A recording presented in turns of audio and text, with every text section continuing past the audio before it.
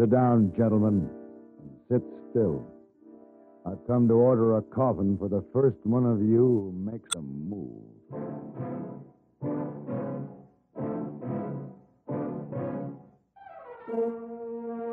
Have Gun, Will Travel. Starring Mr. John Daner as Paladin.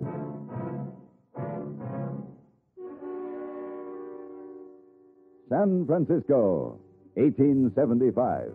The Carlton Hotel, headquarters of the man called Paladin.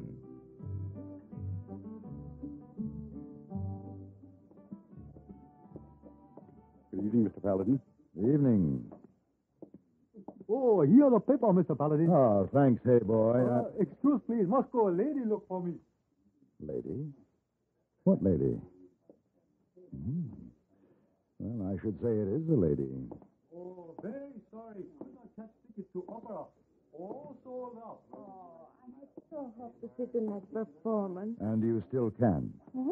I couldn't help overhearing your difficulty. I have an opera box if you would care to be my guest. Oh, thank you. But we could not presume on your courtesy. We?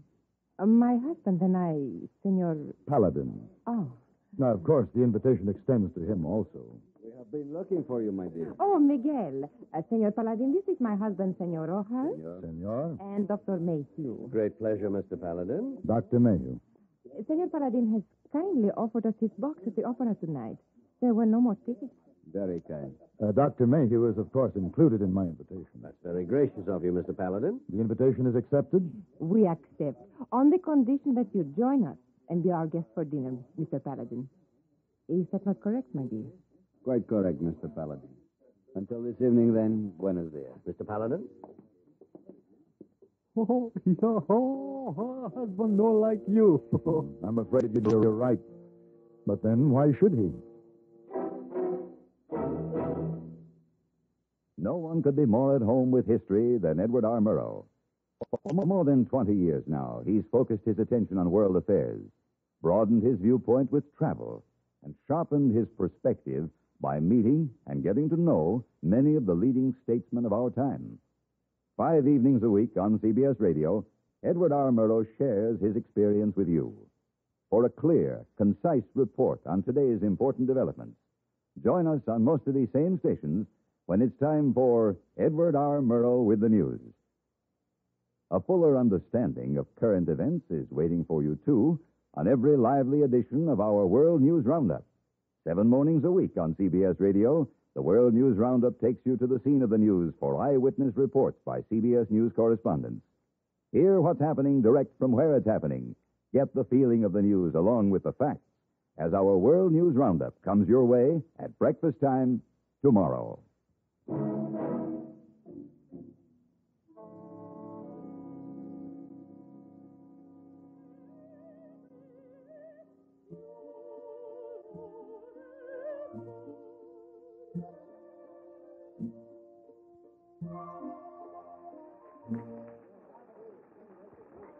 Doctor. Dr. Mayhew, it's time to wake up. The performance is over. Yes, of course. I'm sorry, Mr. Paladin. Opera is not one of my special likes. Which one was this? The Marriage of Figaro by Mozart. Oh, yes, of course. Well, at any rate, Don Miguel's wife seems to have enjoyed it. Doña Maria is a remarkable woman, Doctor.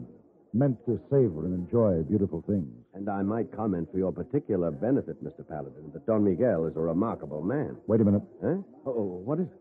Someone behind the curtain. What? Don Miguel! Look out! Senor Paladin, help him. My husband has been harmed. Please, Doña Maria. Dr. Mayhew will do all he can. Paladin, he needs treatment at once. We'll have to get him out of here.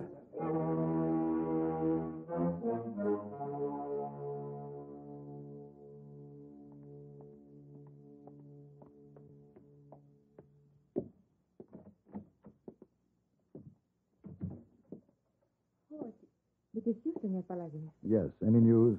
No, not yet. We're still waiting. I spoke to the police. There'll be no trouble. It was a clear case of self-defense. The man attacked your husband and was shot down. It was lucky Don Miguel was armed. Yes. Is he always armed? do not know. Did you see the man who attacked your husband? Of course I saw him. Did you know him? No. The man looked very surprised at the way things turned out. Oh, it doesn't, Doctor, make you hurry. Doña Maria, has Don Miguel ever been attacked like this before? No. Yes, he has. There is no need to lie about it. It's an insane blood feud that has cost many lives already. This was bound to happen. They failed tonight. They will not fail another time. Blood feud? Perhaps I can help? This is not a tragic opera, senor. In this case, death is very Doctor, how is he? He's resting quietly. You may go to him now, Doña Maria. Doña Maria, Yes. give him my card. This is not time for fun. Have gun, will travel. Give it to him, please. See, I will.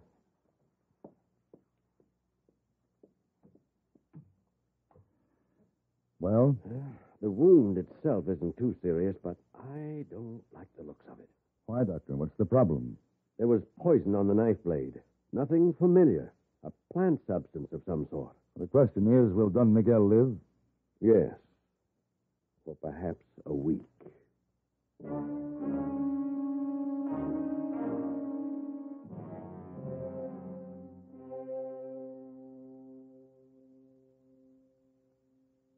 Dr. Mayhew has told me I'm dying. That is why I sent for you after I read your card. My wife has told you of a vendetta. Yes. Yes, she did. What do you want? Revenge? No. My task for you is much more personal. I want you to escort my body safely to my home in San Tomasino and deliver it there to my wife. But Doña Maria, isn't she here in San Francisco? I sent her home this morning. I wish to die unobserved. Someone once commented you were a remarkable man. Do not misconstrue my sentimentality. The vendetta against our family includes the threat of mutilation of the body, in which case the bestiality is complete. I would prefer that it did not happen to my body. Will you take the job? All right. $1,000 and expenses. We have a bargain. Good. You'll be paid by Maria upon safe delivery of my body in San Tomasino. Thank you, Senor Paladin.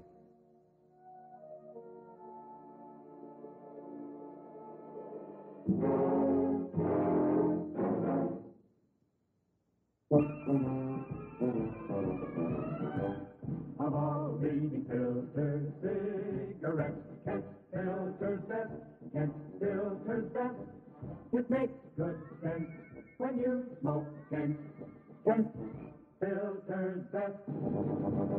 Of all of the brands of cigarettes, Kent tastes the best.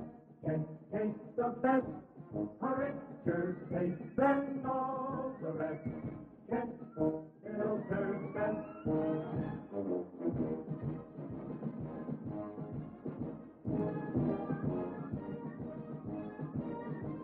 It makes good sense when you smoke Kent.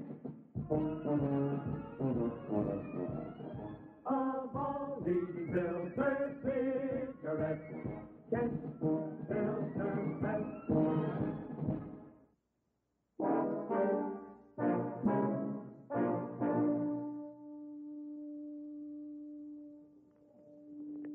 Oh, big robbery in San Francisco. What did you say, hey boy? Big robbery in San Francisco. $230,000. Oh, very careless. You read? No, I was reading something else. Don Miguel Rojas, distinguished visitor from Mexico, died last night of knife wounds suffered last week when he was attacked by an unidentified assailant while attending the opera. Paladin? Yes? I am Mr. Wilkins. Oh, yes, the mortician. You sent for me. May I be of help to you? You can turn one of your clients over to me, Mr. Wilkins, the late Don Miguel Rojas. Here, this is a letter of authorization. The body is to go into Mexico. You'll need a certificate to cross the border, sir. I have that from Dr. Mayhew. And how do you propose to transport the body? I've hired a stagecoach, Mr. Wilkins. When would you like to start? As soon as possible. Don Miguel will be ready. Good day, sir. Good day. Oh, how long you be gone, Mr. Paladin? Oh, 12 days, 2 weeks at the most. Now, why do you look like that? Hey, dead man. Oh, no good trip carrying dead man.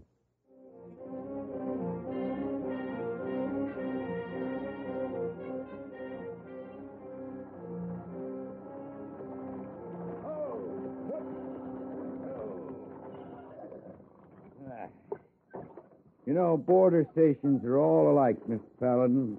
Anybody here? You just try to go through without inspection. You'll find out if anybody's here. Where's your destination? San Tomasino. Name? Paladin. My driver's Timmons. Just the two of you? 3.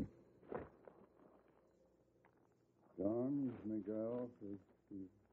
Hey, you can't take a dead body across the border. Yes, I can. There's a statute book. Read Article 8, page 14. You want to inspect the coffin? Open that thing up? Oh, not me. All right, then.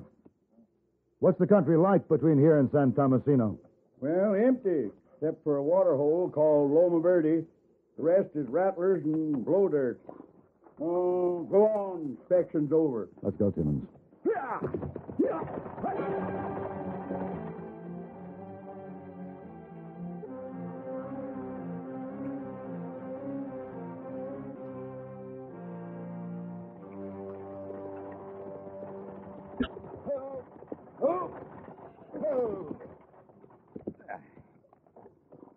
This is the only spot of green we've seen, Mr. Paladin.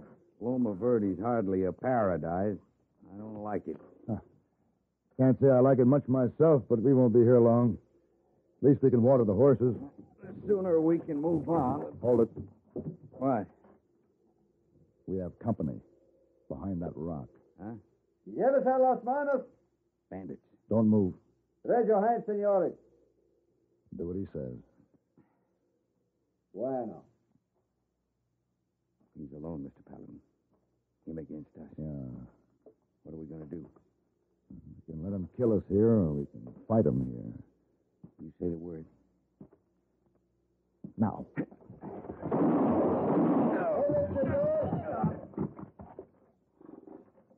Wise. Very wise after such a foolish thing. Now climb down carefully.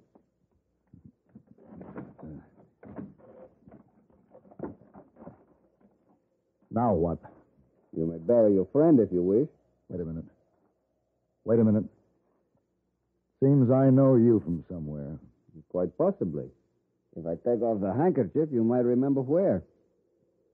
Don Miguel. Of course.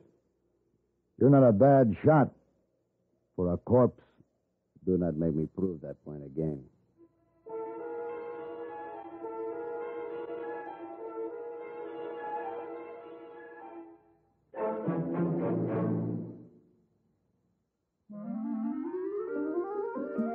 It has a fresh, clean scent of pine.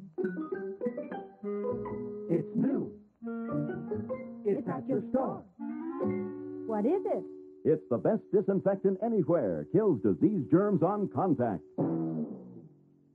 It's Lysol in a new pine scent. Right. Now there's a new pine-scented Lysol. Now your home can be pine sweet and Lysol clean with genuine Lysol brand disinfectant. New pine-scented Lysol disinfects, deodorizes, deep cleans kitchen, bathroom, nursery, sick room. Keeps things fresh and sweet with no extra work. Pine-scented Lysol helps guard your home. In laboratory tests, Lysol's anti-germ action kept working for 7 full days. So try this new pine-scented Lysol. Make your home Pine sweet and Lysol clean. You can still get regular Lysol, too.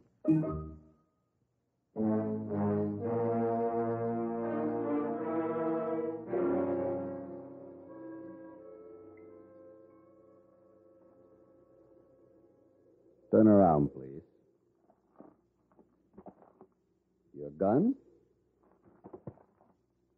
And now we can talk like gentlemen. Sure. Now, I would like to satisfy my curiosity about that cargo. Open up my coffin.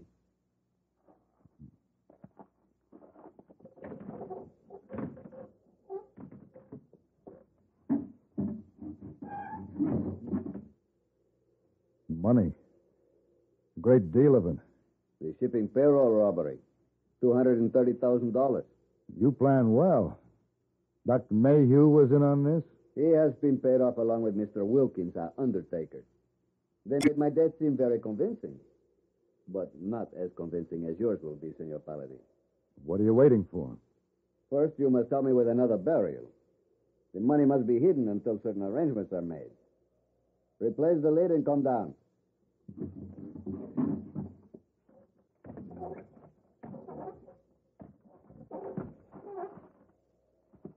I warn you, any false move will shorten your life and will assure you a much more unpleasant death than you now contemplate. Pick up the shovel. Now move. When you staged that attack at the opera, what about the man who was killed? The man was hired to play a part. I changed the ending of his scene.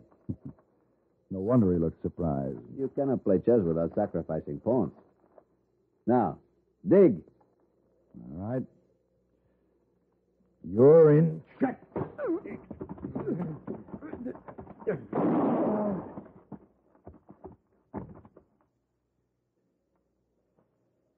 Miguel. Miguel. Checkmate.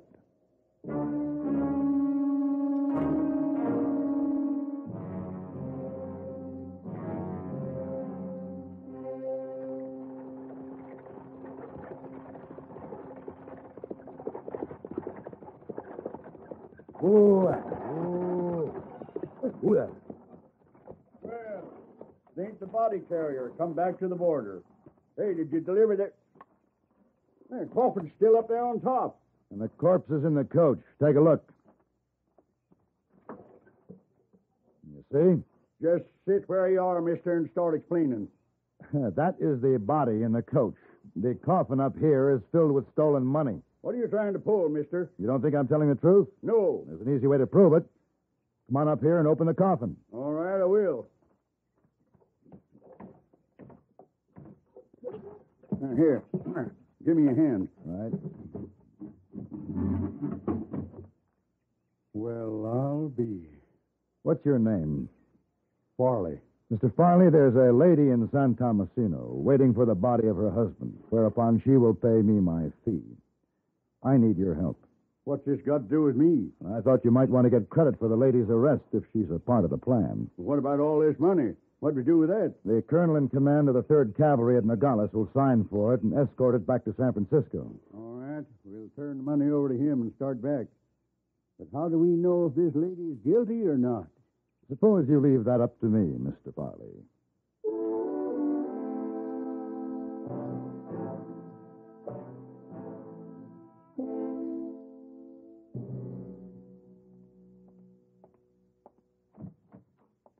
Senor Paladin? Surprised to see me? No, but I thought... I didn't wish to disturb the servants. You see, my errand is quite personal. Yes, my husband sent word before he... Would you like us to bring the coffin in this way? Very well. Excuse me. All right, Mr. Farley. I don't like this, Paladin.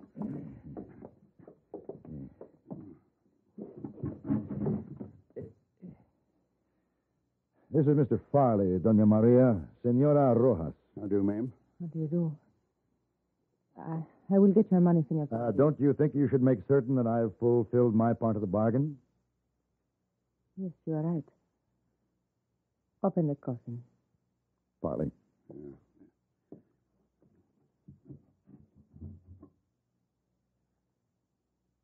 That is my husband. I will get your money. What do you think, Farley? Not guilty. No woman could be that calm. She thought her husband was alive and then saw him dead. Then you're satisfied she had nothing to do with him? Yeah. All right. Wait for me at the stagecoach. Don't be too long.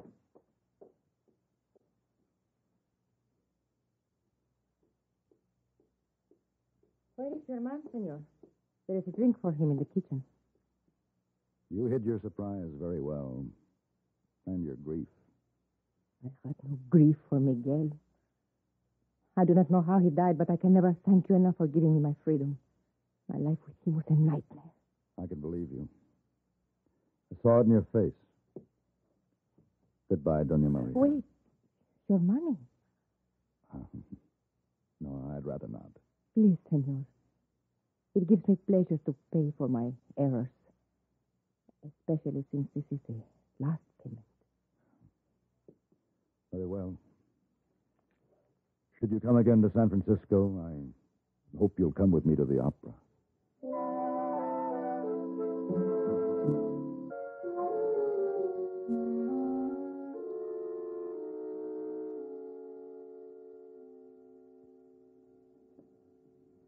Ah, Dr. Mayhew. Oh, I got your message, Mr. Paladin, but I'm afraid I can't give you too much time. I'm a very busy man.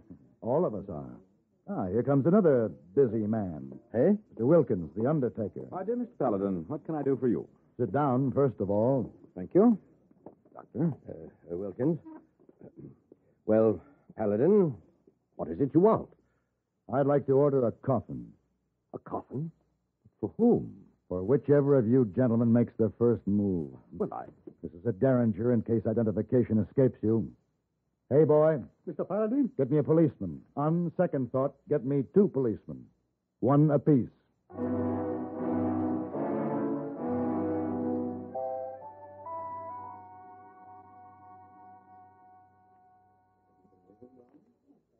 Oh, big story in papers. Dr. Mayhew and Mr. Wilkins all in jail.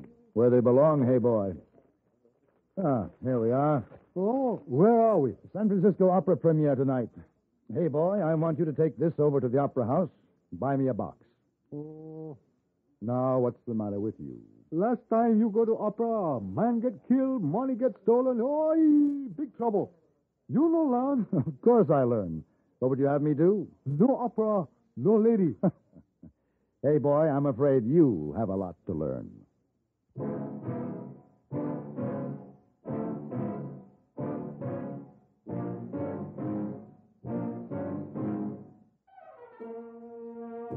Have Gun, Will Travel.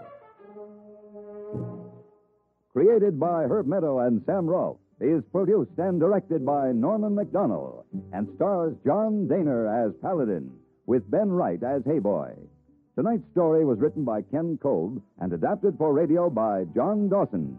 Featured in the cast were Lillian Bayef, Harry Bartell, Joseph Kearns, Howard Culver, Ralph Moody, and Vic Perrin. Hugh Douglas speaking.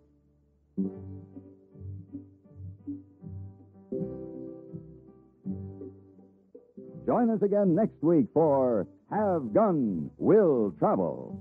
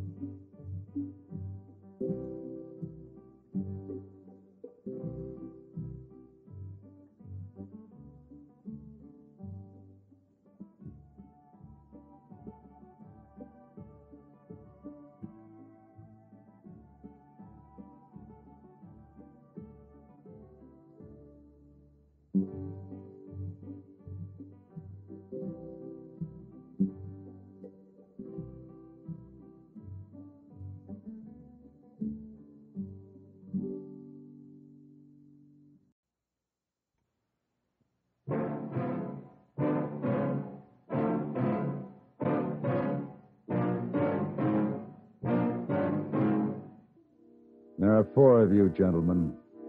And I've only 1 bullet left in my Derringer, so my choice is very simple. I'll kill the first man who speaks.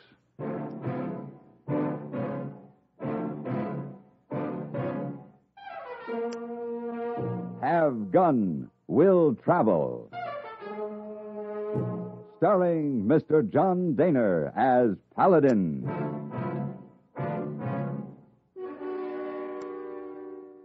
San Francisco, 1875. The Carlton Hotel, headquarters of the man called Paladin.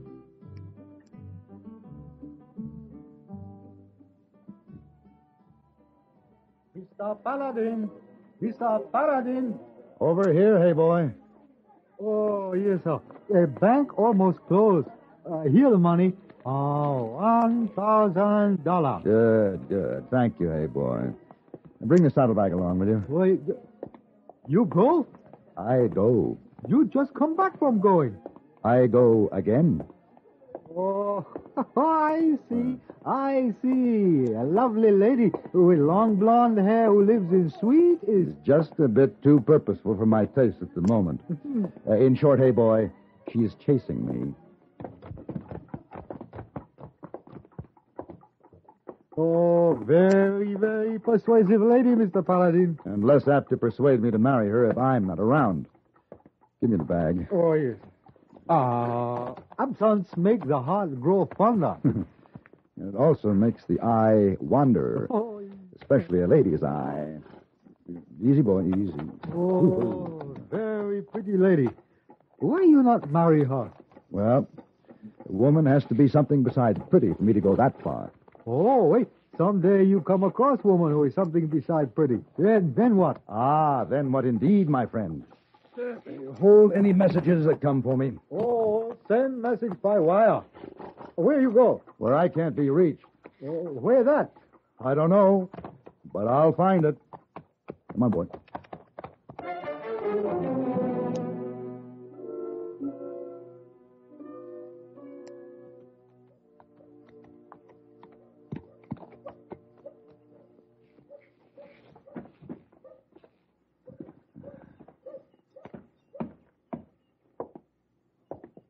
Howdy. Hello. Passing through?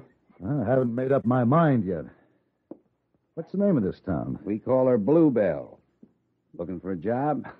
Just a drink. Yeah, they'll give you one in there if you can pay for it. Thank you, Sheriff.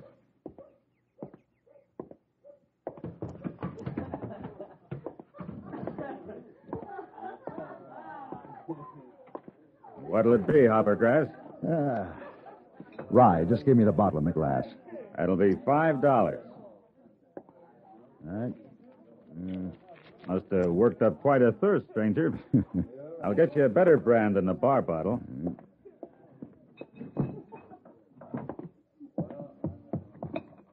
Anything else? This'll do. Yeah, it oughta.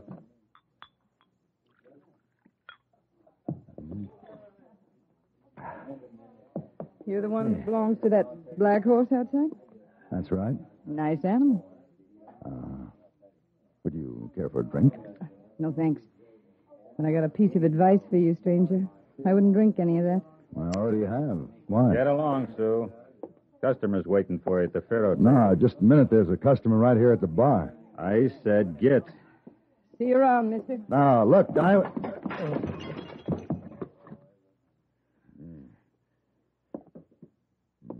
Kind of careless, stranger. What was in that drink? Whiskey, mister. That's all they sell.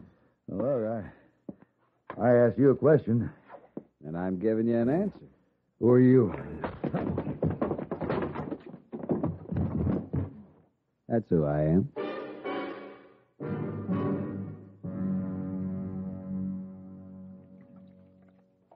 Remember me? Oh. Girl in the saloon. Right. You're in my place. Remember what happened? In a way. You slipped enough drugs in your drink to kill a horse. Here, can you sit up? I felt better. Pretty stupid, mister. Flashing a thick roll of bills. Oh, it's gone. Sure. An old Barbary Coast trick. How come you fell for it? No excuse. I was careless. Man's always got an excuse for everything. Every one of you is handsome and clever. Been everywhere, broke 100 hearts. You've all got the same high opinion of yourselves. Well, that's the... Ooh. Ooh, my ribs. He tried to finish you off with his boot. Who did? Saul Goodfellow. Saul, good. I'll remember. Here, you need this. My Derringer. Saul missed something else when he searched her. His card. His gun will travel. I like the sound of that. Will you kill him? He took $1,000 from me, took my gun, my holster, and I suppose my horse went along, too. You suppose right. Will you kill him? Would you care? I felt Saul's boot, too. You know, I have a lot to thank you for. You can thank me by letting me go with you. It's the only way I can leave this town. What's your name? Sue Tyler. Sue? You can pack whatever you want. I'll take you as far as Wickenburg. But I'm going to see Mr. Goodfellow before I leave.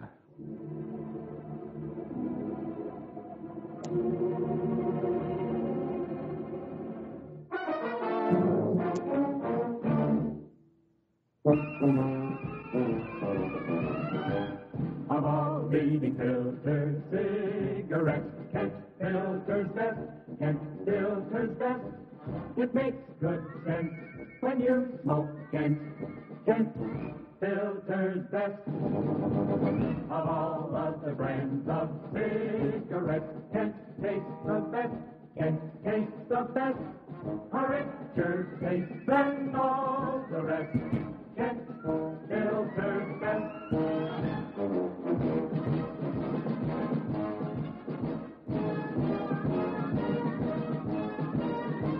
It makes good sense when you smoke Kent. Of all leading filter cigarettes, Kent Filter's best.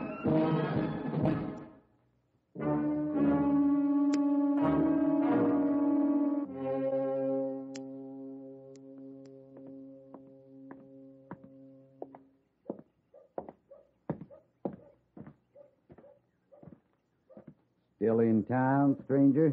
Sheriff, when I came here this morning, I had a horse, a gun, and $1,000. I intend to leave the same way. You saying somebody stole your money? What's his name? Saul Goodfellow. I just can't go along with that. Just tell me where I can find him. That won't be hard to do. You just called my brother a thief. I'm Jack Goodfellow. Next thing you'll be saying is that Cousin Jim there doctored your drink. Howdy. Or that maybe our Uncle Ed over there has your horse and your saddlebag. Howdy, mister.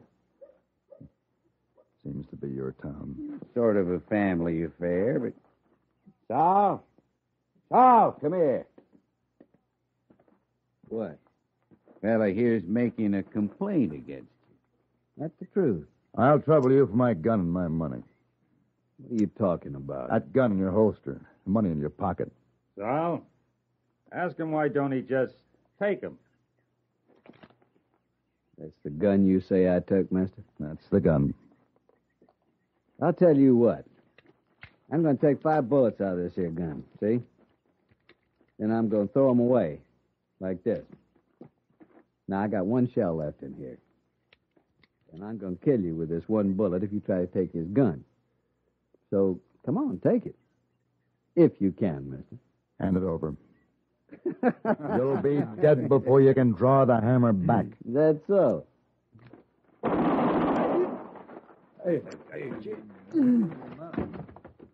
Where'd you get that Derringer? Come on. Stay back and hold 2 shots. Now, who wants the second one? All right. I'll take my gun. My money. There's only 200. I see you each took a share. Drop your gun, fellas. Don't do it. He killed Saul, but we got 4 guns, and he's only got 1 bullet left in that Derringer. One's better than none. We got him. When I say 3, draw. 1. If you say 2, I'll kill you. Keep counting. I'll kill the next man who speaks. Yeah, It's true. She's going to run us down. Whoa, come on. Come on, get aboard. All right. Yep. All right. Give me those lines and get down low.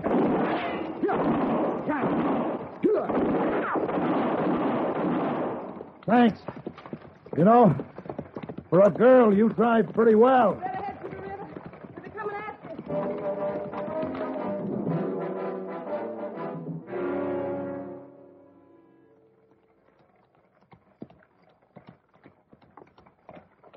Oh. Oh. Yeah, we'll stop here.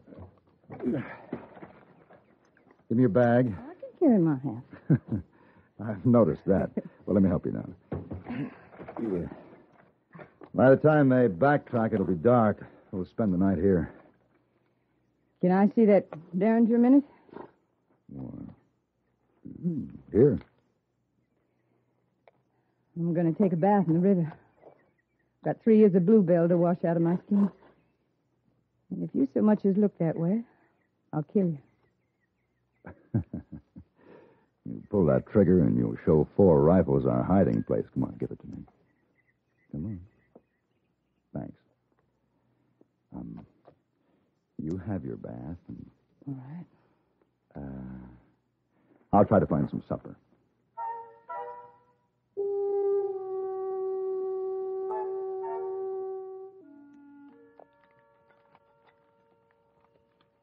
The rabbit smells good. Mm. Ain't you afraid of showing smoke? No. Dry mesquite doesn't smoke. Oh. I'd help you cook supper. I washed my clothes. They're dry, and I got to stay in this blanket. Sit down. Any sight of 'em when you was out catching the dinner? No. How come we spend the night here? Seems darkness might be the best time to run for Wickenburg. You know, the moon rises in an hour. It'll be almost as bright as day. That's all? I want them to tire their horses searching for us tonight. See, ours will be fresh in the morning. We may be able to outrun them, but we sure can't outfight them with one bullet. Ain't got no other reason in mind for us staying here? No. Where do you go after Wickenburg? Back to San Francisco. Paladin. Hmm. Do you have a wife or anything? No. Take me with you. I'm pretty. Dressed up right, no man would be ashamed of me. I'm healthy and strong. I'm no lily-handed lady that expects more than she's willing to give. I'm not asking for the center cut of your life. Go as you please and do as you please. Just say something nice to me now and then. That's all I ask. Just think about it until we get to Wickenburg. You're something besides pretty. What does that mean? I'll tell you in Wickenburg.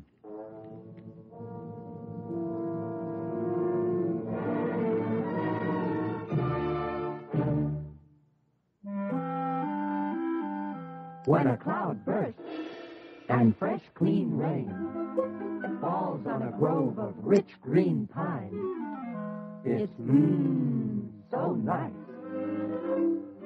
And now, that same clean scent of pine is in new pine-scented Lysol. Right. Now the one and only genuine Lysol brand disinfectant comes in a new pine scent. It disinfects, deodorizes, as nothing else does, kills disease germs on contact.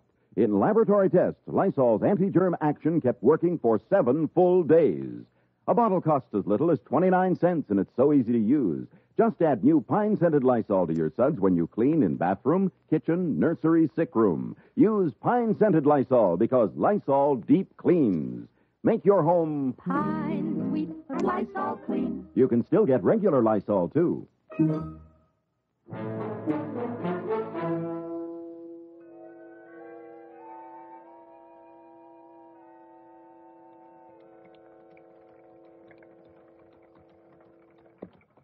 How much longer?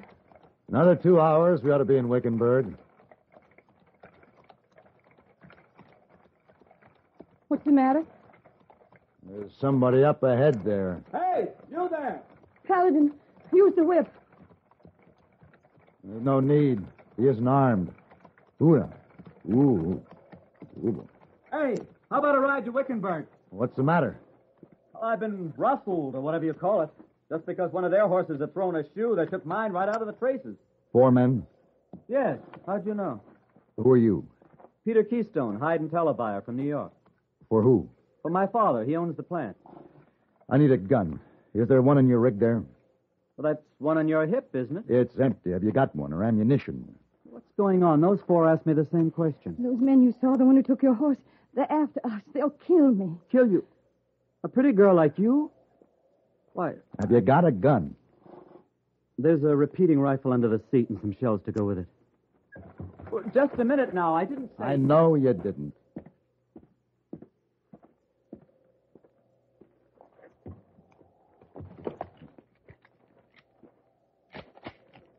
Yeah.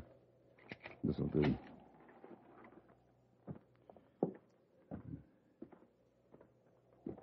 Paladin, what are we going to do? Get down.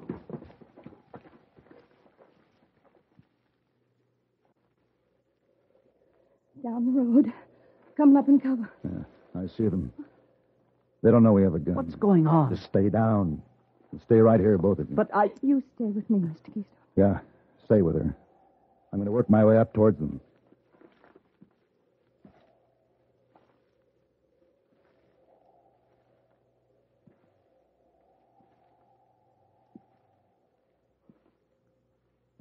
All right, Paladin. We got you cut off. Ain't no sense in trying to fight us with one bullet. What are we waiting for? With that Derringer, he ain't got no range. Get him. He's got a rifle. Oh, no.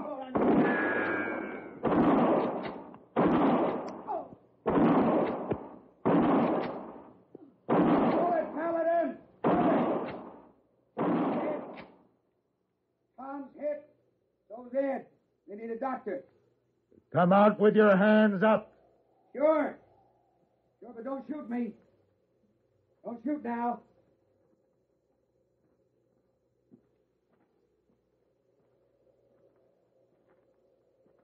That's far enough. Now, get the rest of my money and throw it on the ground.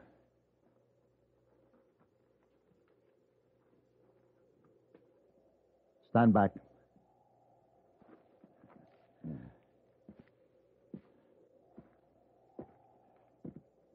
What are you going to do to me? You go get my wagon and drive it up here and load those wounded men on it. The wagon's gone. What? Her and that other fellow took off in it. All right, Mr. Goodfellow, hitch one of your horses onto his rig. It's better than nothing. I want to get to Wickenburg.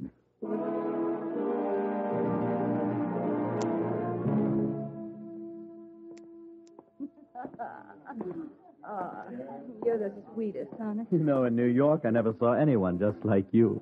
I think... Oh. Hello. Mr. Keystone.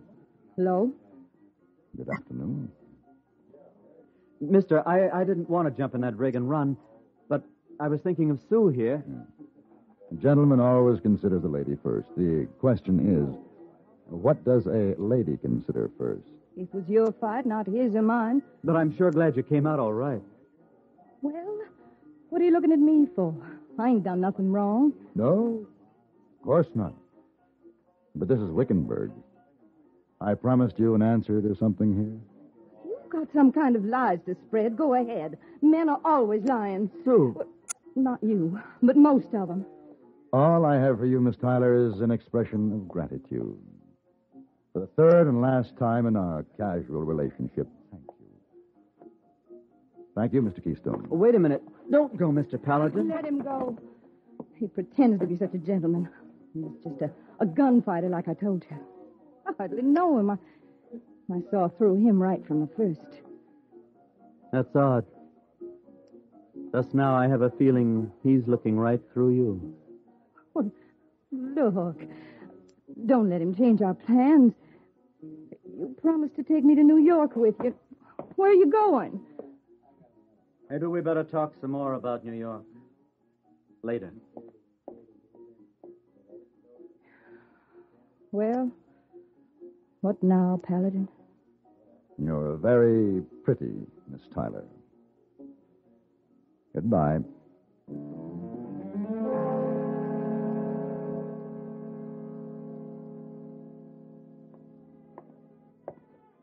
Oh, Mr. Paladin, welcome back to San Francisco. Thank you, hey boy. I think maybe you've gone a long time. You're not gone so long at all. No. Tell me, did I get any messages? Oh, yes. So all kinds of messages. But any particular messages from a particular lady? Oh, you mean pretty lady with blonde hair who want to marry you fast? Yes. You want? Oh, of course I want. Where is it? Oh, no sensible. You run away from her. You run back to her. You run away again if I give you a message. Not a chance. Now, give me the message. Never mind. I'll give it to him myself. There. Satisfied? I don't know. Answer 2 questions first. Why did you go away? Because of you. Why did you come back? Because of you. You're a liar. Because of you. Dinner? I'll be ready at 7. Call for me then? Aye, very, very pretty. Yes, very pretty. And that's enough for now.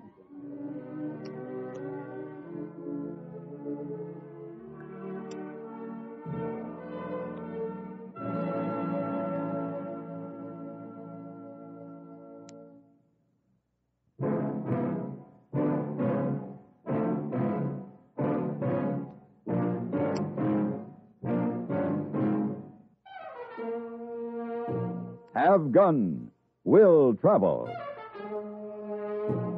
Created by Herb Meadow and Sam Rolfe, is produced and directed by Norman McDonnell and stars John Daner as Paladin with Ben Wright as Hayboy. Tonight's story was written by Gene Roddenberry and adapted for radio by John Dawson.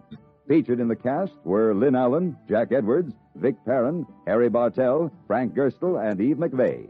Hugh Douglas speaking.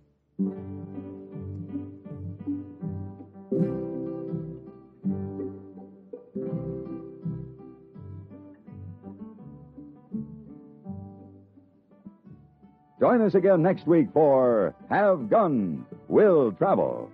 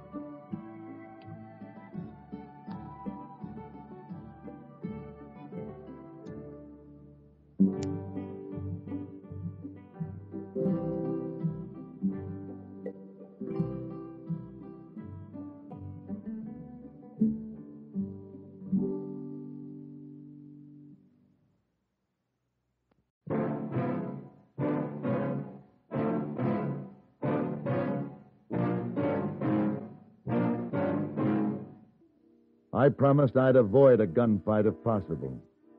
But it looks as though it isn't possible. I have 1 bullet left.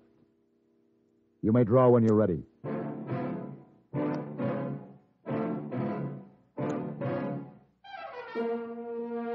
Have Gun, Will Travel.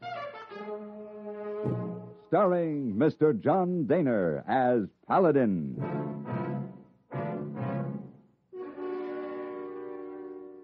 San Francisco, 1875. The Carlton Hotel, headquarters of the man called Paladin.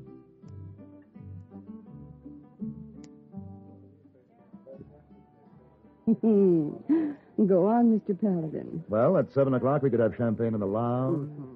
At 8 o'clock, dinner at the Peacock, something special. Oh, I'm intrigued, Mr. Paladin. And then? Coach ride to Barnaby's for crepe Suzette as only Barnaby prepares a crepe Suzette. And after that, a liqueur back here by the fire in the lounge. No. Then... What? No. Oh, hey, boy. Who is this? Me, number 1 for Mr. Paladin. Sorry, lady. No champagne, no peacock, no creepy Suzette, no liquors tonight. Wire come. You go. I know. You already packed. Wire? Here. Bad news, Mr. Paladin? Ah, dear lady, forgive me. Hey, boy, send an answer to Tom Carter, Abilene. Just say, have gunmetal travel.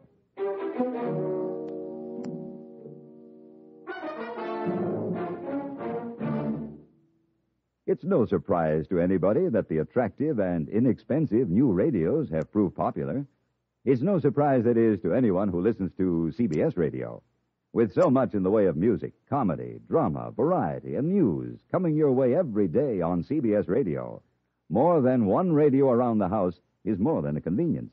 It's almost a necessity for anyone who has a daily routine.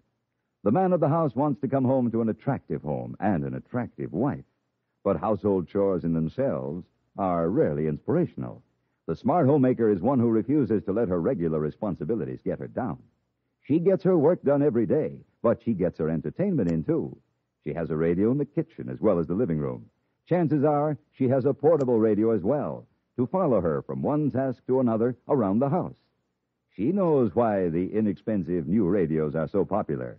And, what's more, she knows the value of CBS radio, too.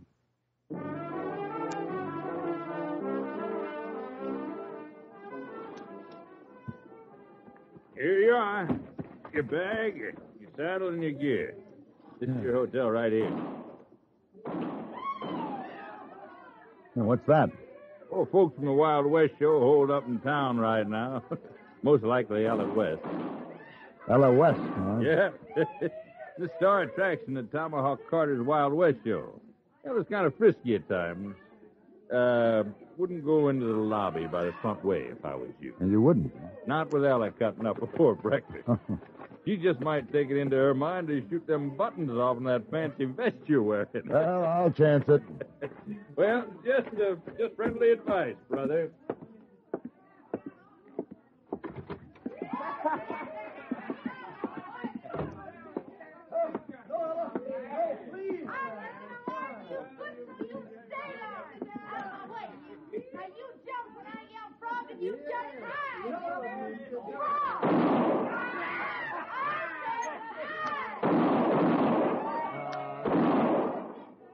Clerk, I'd like a room, please. What? A room. Oh. My name is Paladin. Oh, yeah, just a minute. Now, hold on, Ella. Fun's fun, but enough. Oh! Yeah, Ella! Pants and that fancy vest. You speaking to me? No one else needs it. You don't need a room, boys. He needs a cage. I might even buy you a lemon squash later on, fancy pants. I'd prefer whiskey if I felt like drinking, which I don't. Say, you know who you're talking to? I do? I'm Ella West, and I can outshoot, outride, and outcuss any man here. I can outdrink you, I can outchew you, and I can outspit you. Possibly. Tracy Calvert. Tracy, where? Hi, Tracy. Now, you gonna let Ella take over your spot in the show? Huh? Morning, Ella. I didn't see you come in, Tracy. Why don't you answer Breed's question? Well, I just might take your spot. For 2 cents, I'd run you out of town, pony boy. Don't cut your price for me, Ella. Why, you... Break it up now, folks. Break it up. Drinks are on Tomahawk Carter. Everybody. I want to talk to you, Ella. You too, Tracy. That squabbling's got to stop. You find me in the bar. Come on, Bree. Well, sure thing, Ella. Come on. Yeah, what was it this time, Tracy? The same thing it always is, Mr. Carter. Well, wrap me in buffalo hide, Paladin. Hello, Tom. Hello. Oh, you're a sight. Well, That's a real sight. Tom. Yes, sir. Tracy, that's Mr. Paladin. He knew me way back when I was making an honest living. Tracy Calvert. I've seen you ride, Mr. Calvert, Laramie, Wyoming, 71, when you took the grand prize. I had a lucky day, Mr. Paladin. We got powwow to make. Well, I'll run along, Mr. Carter. No, you stick here, Tracy. I got bad trouble, and I want you to handle it, Paladin. Save your money, Tom. I never saw a man you couldn't handle. It ain't a man. That little gal I want gentle tonight. Tom, there's one wild thing man will never civilize, woman. And if you mean that one, I'm afraid there'll be no pleasure in failing. That little gal in there happens to be Ella West. 24 years old, she's already more of a name than Calamity Jane, Cimarron Rose, and Belle Star lumped together. I got her in my show, and I got damage bills to prove it. And I'm going to lose my shirt even before I get my show together if something ain't done. You'll lose more when you get on the road. There's 1 million people want to see Ella West, Mr. Paladin. Darling of the frontier, heart of gold. Yes, I've seen the write-up. She's fast with a gun, and she can ride like a Comanche. She has to be more than that. Ella West is a legend, Tom, a romantic illusion. Your audience will expect you to bring it to life. That's right. And instead, you'll produce a repugnant, grimy-faced, loud-mouthed little shrew. Well, I don't figure Ella's as bad as all that, Mr. Paladin. Oh, how long have you known her? She joined the show last month. Well, my question was, how long have you known her, Mr. Calvert? If you don't mind, I'll look in on the stock. Tracy and Ella was raised in the same part of the country. Learned shooting and riding together. Let him tame her. He seems to have a personal interest. Now, doggone it, we're old. Tom, you're talking about making a show horse out of a wild, mean-tempered colt. Now, that takes more than taming. It means crushing its spirit, rebuilding it from the ground up. With a horse, the odds are 10 to 1 for failure. Yeah, I guess I knew it wasn't any use all along. I could have made a fortune with her. That's why I want 10% of the entire season's gate if I succeed. You ain't changed, have you? I hope that's a compliment. You ain't never stealing to ask what you're worth.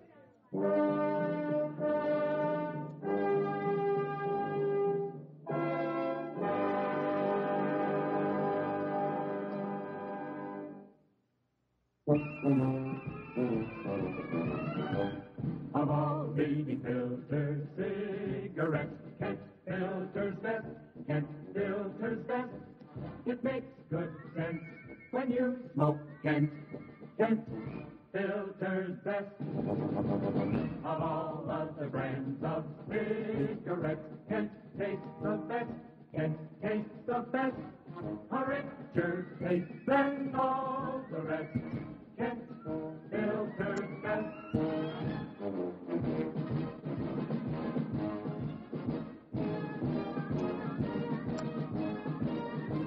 It makes good sense when you smoke Kent. Of all leading filter cigarettes, Kent filters best.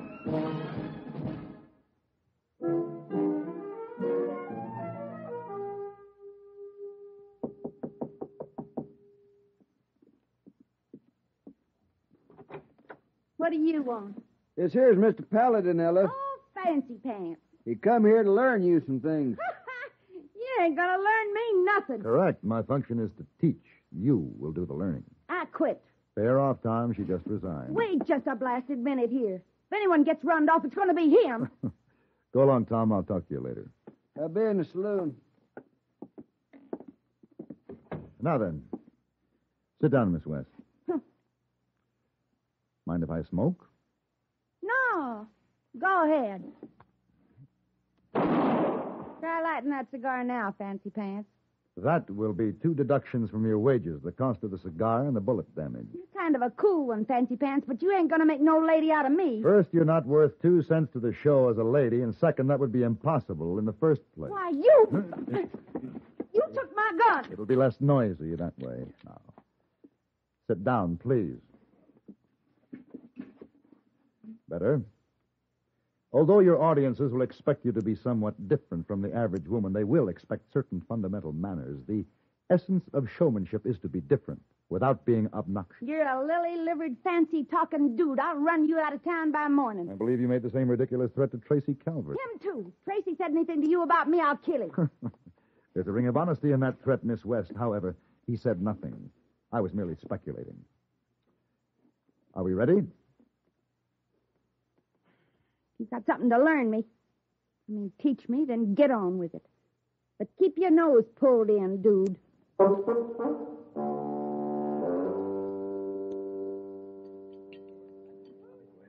Incorrect.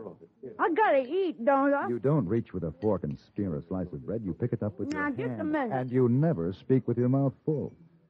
Now, it's one thing to act homespun. It's quite another. Breed. You wearing a gun, dude? It's quite another to create revulsion. I suggest you confine your idiosyncrasies to calling the food victuals and complaining over the loss I of asked you a buffaloes. question, dude. I heard you. Because if you ain't got a gun, you better get one. I'm going to teach you some manners. Drop it.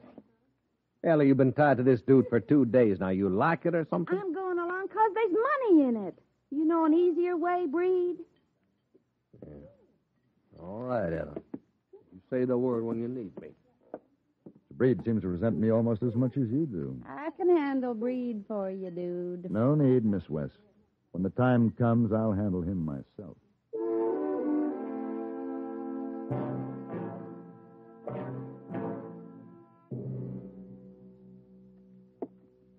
Remember, just pretend I'm a newspaper reporter. Get on with it. Another question, miss. Tell us about your parents. My old man was a stinking drunk, and the old lady was worse. She was always... You are talking to reporters. Well, then let them make it up like they've been doing all along. Mention the homestead. Homestead? It was a stinking sow pen. You can ask Tracy Calvert. It was so bad you couldn't believe it. I'm sorry. You wouldn't feel so blasted uppity if you got rut up like that. You knew Tracy Calvert then? Oh, yeah, I knew him. We was kids then. His daddy had a nice spread of land. You should have seen Tracy's house, all painted inside and out with a fence around it. And Tracy's ma all starched up and nice. She give me a dress once. My old lady traded it for some whiskey. No, Tracy'd have laughed if he'd ever seen me wearing it anyhow. I think I understand. What? About you, Tracy Calvert. Do you? Yeah, maybe you do that. You're kind of a strange one yourself. I didn't know real men came in fancy pants. What I mean is, we ain't doing so bad, are we? I don't know. He's sort of like you. Everything I wasn't, Tracy was, and everything I didn't have, he did. When he was real little, his mom let me stay one night. She come in and pulled the cover up and kissed me. I was 16 and he was 18 when they was going to move away. Maybe he wasn't growed up yet, but I was. I was growed up plenty. I didn't ask Tracy to marry me, just take me with him. I'd do anything if he would. He could cut me up into little pieces if he wanted to. Just take me. I never said the same thing since, but I'm saying it to you. I ain't what folks think. No man's never touched me. You take me with you when you go back to San Francisco. I wouldn't be afraid with you. Maybe just kiss my cheek and say something nice. I don't want to be in no show, printed in no paper. I just want somebody to know I'm alive. Please. No. What's the matter? Look at yourself. You're still that grimy 16-year-old kid pretending she's a man. You don't compete with women because you're afraid to. Paladin. Find a man who wants the smell of the stables and ask him to take you away. Breed wants me, Then you and Mr. Breed deserve each other. and he can have me. Just as soon as he kills you.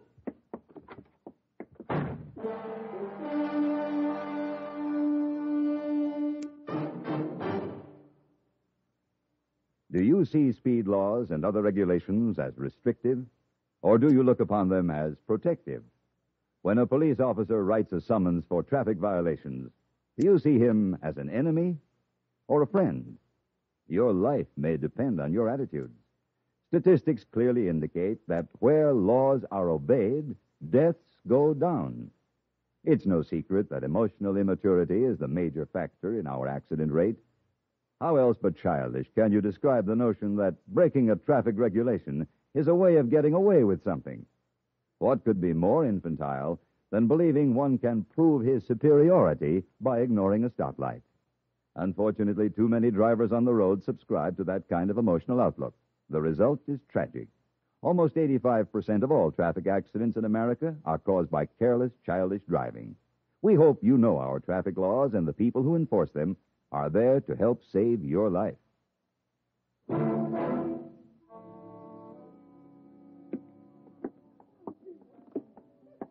He's a nasty one, Mr. Paladin. Come along if you like.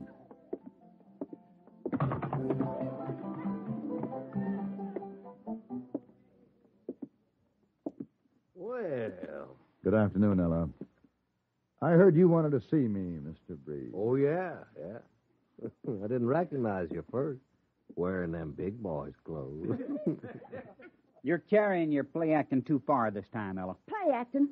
I've shot men for less. That's kid talking. We aren't kids anymore. Shut up, Tracy. You heard the lady, Tracy. Shut up and get out. Me and Fancy Pants gonna settle something. I changed my mind, Breed. I don't want no killing. Honey, we made a bargain. You're gonna keep it all the way. Tracy, take her to one side. You, barkeep, pour 5 shots and set them up in a line. Yes, sir. What's this? I promised Tom Carter I'd avoid a gunfight if possible. Oh, you ain't got no choice, Fancy Pants. All poured? Yes, sir. Good.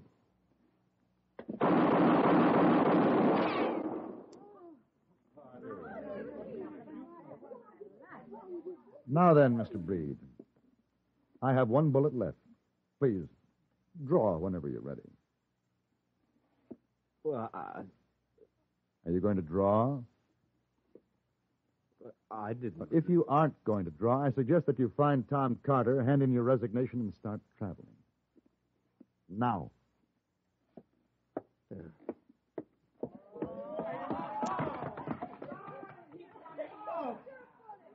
Lessons continue at 7. Miss West in my room. Please be on time.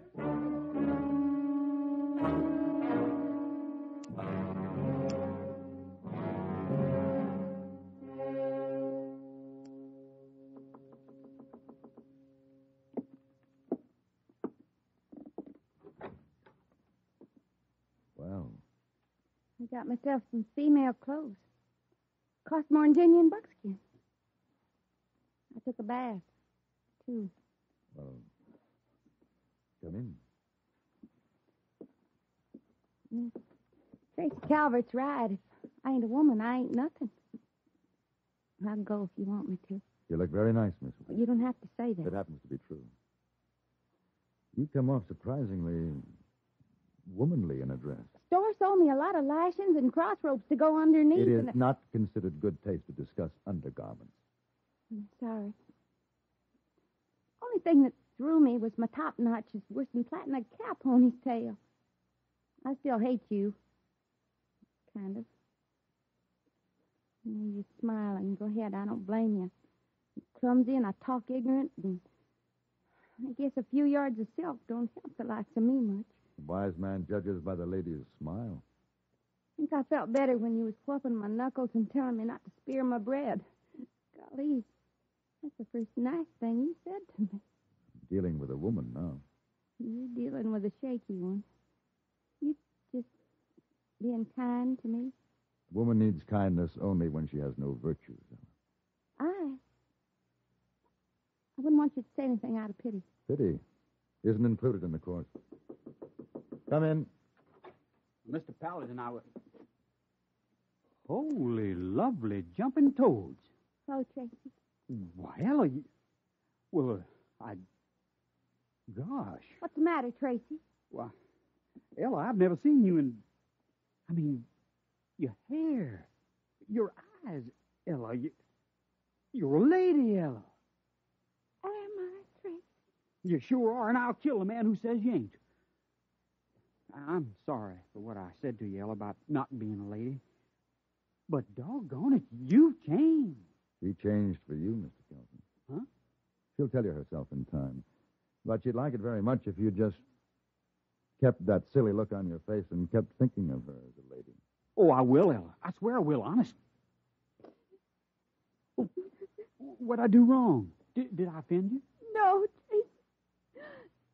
No, dear Tracy. Now, Ella, don't cry. Mr. Paladin, what do I do now? Take your lady in your arms, Mr. Kelvin, and never let her go.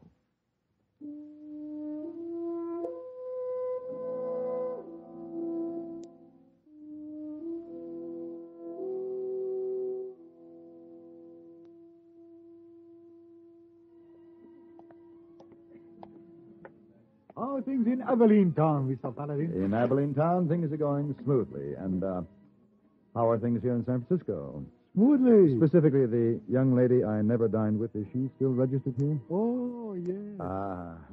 Then will you please take her this note and tell her I'm back? I'd do it, but Her husband no like. Husband? Yeah, she get married 2 days ago. Honey. But a Spanish dancer registered today. Very nice. Oh, you catch him up for dinner, eh? The Spanish dancer? Oh, boy. Hey, boy, take that note up to the Spanish dancer with my compliments. Same note? Same note. No one we know of approves of wasting money. In spite of that, however, we Americans are often guilty of wasting our money by the uses we make of our government facilities. Take the operation of the post office, for example. Mostly out of habit, many offices and individuals post outgoing mail at the end of the day. In so doing, they leave post office employees with too little work to do at other times of the day. In addition, we forget to include zone numbers as part of the address. In both ways, we're slowing down the entire system for delivering mail and adding to the cost of our postal operation. The problem is simple enough to solve. Start solving it tomorrow. If you'll arrange to post letters and packages earlier in the day and include zone numbers on the return address as well as the outgoing address, you'll help our post office operate more efficiently for you, and at less cost, too. Remember, for faster, more economical service, mail early in the day and include zone numbers.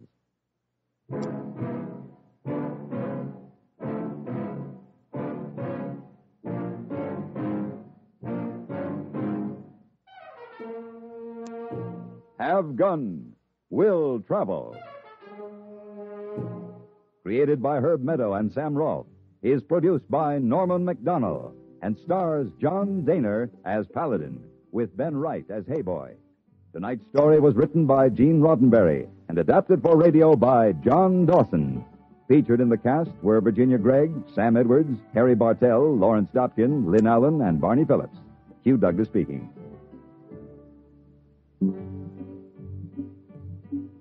Join us again next week for Have Gun, Will Travel.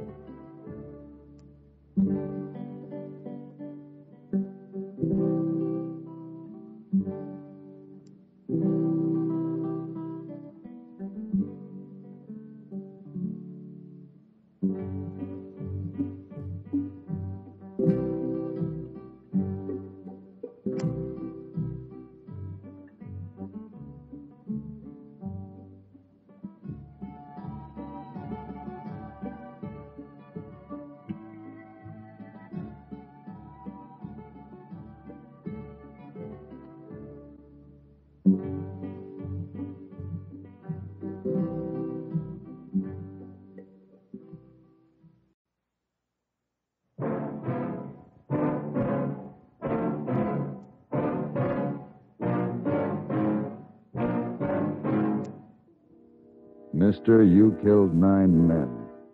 I never heard anyone say you made allowances for your opponent's ability with a gun.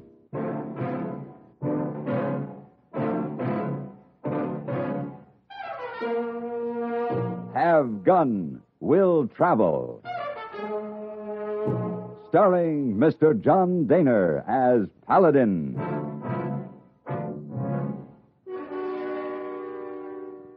San Francisco, 1875. The Carlton Hotel, headquarters of the man called Paladin.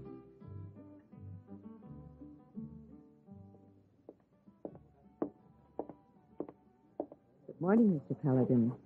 Good morning. Good morning, Mr. Paladin. Good morning, Mr. Davis. I'm going to be at the Pacific Union Club. I was wondering if there's any mail for me. Clerk, a room, please. Do you have a reservation? No reservation. This trip came up suddenly. You have references? I'm Ned Alcorn, president of the City Bank in Placerville. Here are my credentials. Oh, yes. Well, yes, of course, Mr. Alcorn. If you will sign here. Excuse me, Mr. Paladin. Wait a minute, clerk. Yes, sir? I want you to take a good look at this picture. Manfred Holt, wanted dead or alive, $2,000 reward. This man might show up here. desperado here in San Francisco. May I see that, please? Oh, I beg your pardon? I'm sorry. My name is Paladin, Mr. Alcorn. I couldn't help overhearing. Oh. This Manfred Holt, wasn't he to be hanged last week in Placerville? Why, yes. He broke out of jail 3 days ago. Killed 2 deputies. You think he's coming here? I think so, yes. He's killed 9 men, and he'll come after me sooner or later. Why? Well, I was the chief witness against him at the trial. Oh, I see.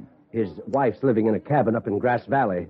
She had a son born while the trial was on. Holt swore in court that he'd see the infant and then come after me. Well, it'd probably be better for you if Holt was stopped in Grass Valley, wouldn't it? Of course. As it is, there's a sheriff and a couple of deputies chasing him up there for all the good it'll do. This makes the 4th time Holt's got away from Sheriff Ludlow. Oh, that sheriff's not too smart. I'm no bounty hunter, Mr. Alcorn. However, I am available for a fee. To do what? Here. My card. Have gun, will travel.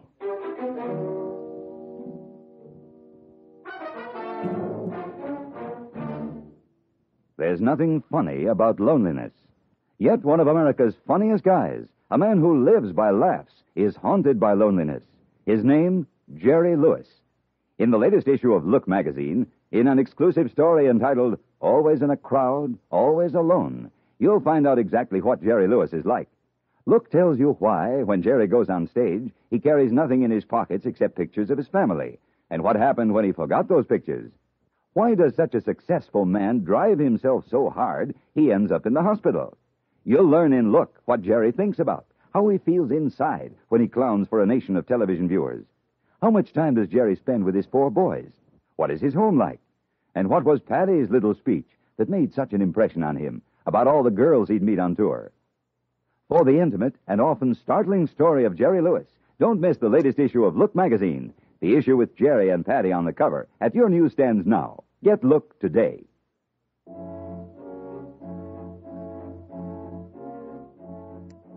It was a long ride from San Francisco to Grass Valley, and I had a lot of time to think about this outlaw, this Manfred Holt, who had killed 9 men. 9 men lying dead somewhere because of him. And his wife had just borne him a child. It was a strange sort of cycle. Near noon of the second day, I rode out into a wide meadow and suddenly pulled up short. 3 men were spread out along the side of a knoll, their rifles ready. They were working towards a thicket in the middle of the clearing. I dismounted and walked forward. Give it up, Holt. You don't have a chance. That blamed ornery fool. Hey, Sheriff, look behind you. What? What are you doing here, mister? I want to talk to you, Sheriff. I'm coming in. Where'd you come from? San Francisco. Are you Jake Ludlow? Maybe I am. That's Manfred Holt you've got boxed up over there. What do you know about all this? A man named Alcorn wants me to see that Holt has returned to Placerville. I was on my way to his wife's cabin. So was Holt when we caught up to him. Oh. Is Holt alone? Yeah, just him. Got a saddle horse and a pack horse. Then you don't need any help. Not unless you want to save us some time and start digging his grave. He might surrender. You think I'd chance 2 days on the trail back to Placerville with Holt? He's already killed 2 of my deputies. He was tried and found guilty. They're going to hang him, aren't they? Hanged later or shot now. What's the difference? Well, the difference between justice and murder. He's coming out. I can see his horse. It's a pack horse. Stop him, Ed. Bring him down.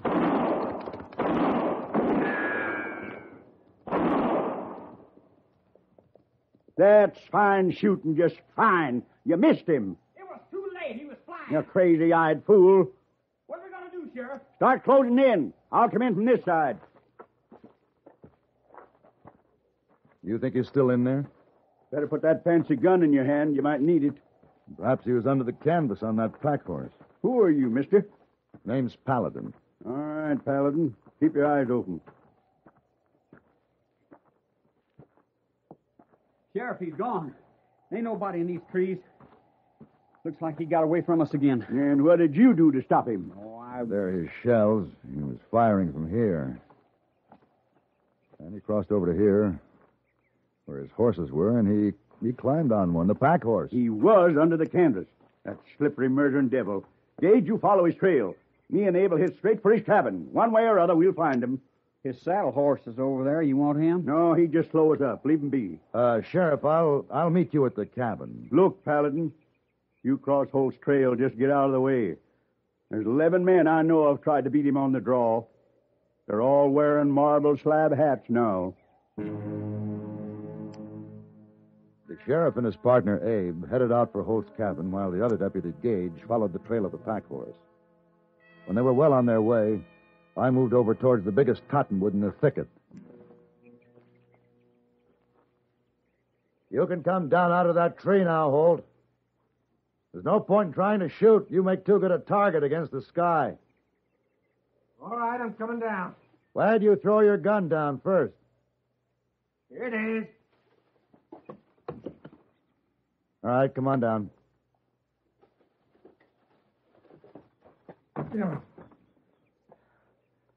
How'd you know I was still here? You rode the pack horse under the tree and swung up a branch without touching the ground. How'd you get the horse to keep running? Slip a burr under the pack saddle? Sharp rock. Hate to do it to old Jenny, but she'll keep going till she shakes that rock loose. You knew all the time, huh? What's your name? Paladin. Why'd you tell Ludlow? He would have killed you. And you? What you gonna do? I'm taking you back to Placerville. To be hung at a county fair while they hawk buttons off of my shirt as souvenirs? Let's go. Man ought to be let die like a man at the hands of a man. What are you messing in this for anyway? The reward? Alcorn hired me to see that you don't reach him. Alcorn? Hired your gun out of that quivering tub of gully mud. Can't even fight his own fights. Against you? Well, any man can't handle a gun, got no business west of the Mississippi. All right, mount up. Look, Paladin. Half day's ride from here is my cabin. My wife and my boy are there. I got a present to give the boy. I see. You let me get the cabin first, I'll go quiet with you to Placerville. No trouble. You got my word. I'm not begging, mister. I'm offering my word. The sheriff will be waiting at the cabin. I'm going to give my son his present. You've never seen your son? No. He's only been around 3 weeks. Then you ought to see him before you go to Placerville. Let's go.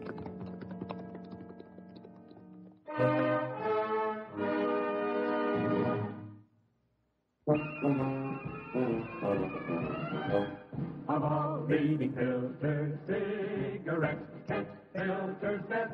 Kent Filter's best. It makes good sense when you smoke Kent. Kent Filter's best. Of all of the brands of cigarettes, Kent tastes the best. Kent tastes the best. A richer taste than all the rest. Kent Filter's best.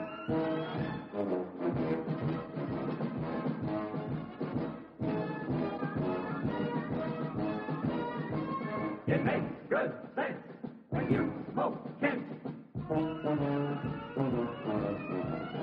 Of all leading filter cigarettes, Kent Filter's best.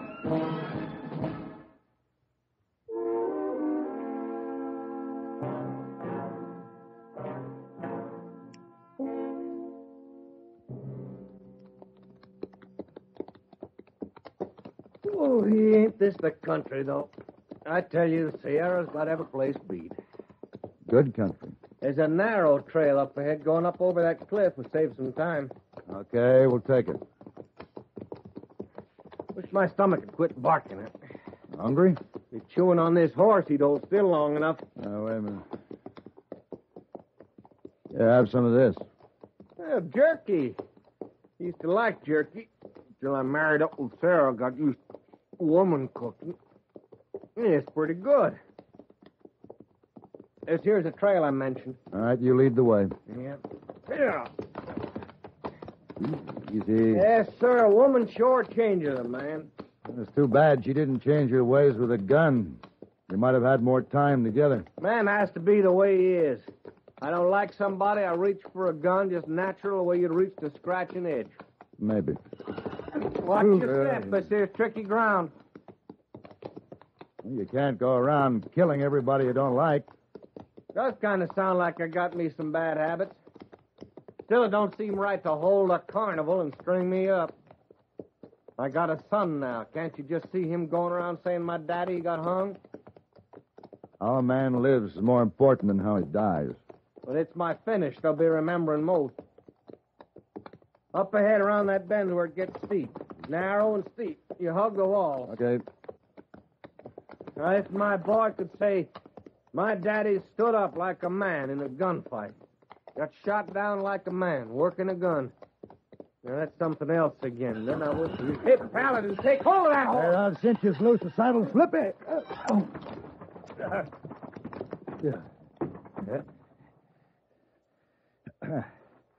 Paladin, you hurt? No, I'm all right. I'll need help getting up. Drop me a rope. Paladin, you're down there on that ledge, and I'm up here. Come on, man. Get a rope down you here. See how it is. You know what I got to do. You're taking me back to Hank. Hurry up, Holt. This ledge won't hold me very I'm long. real sorry, Paladin. I thought you never killed a man except with a gun. Holt! Holt! Grab this rope, Paladin. I got it. All right, mister. Come on up. I got it.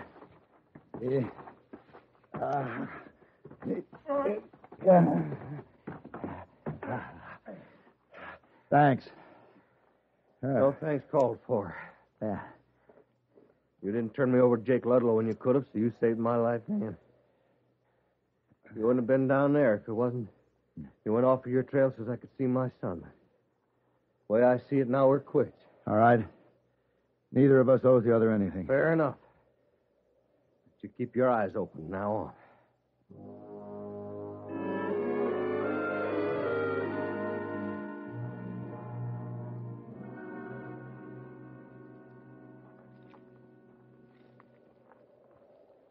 That's my cabin there. Sheriff and Abe probably inside. Paladin, I got to get in there. You will. What you got in mind? I'm going to wedge this. Oh, now. Oh. Wedge this pebble between the shoe and the hoof of my horse. What for? They're mine. There. Now, you stay out of sight until Ludlow and his man ride out. All right. Come on, boy. Come on.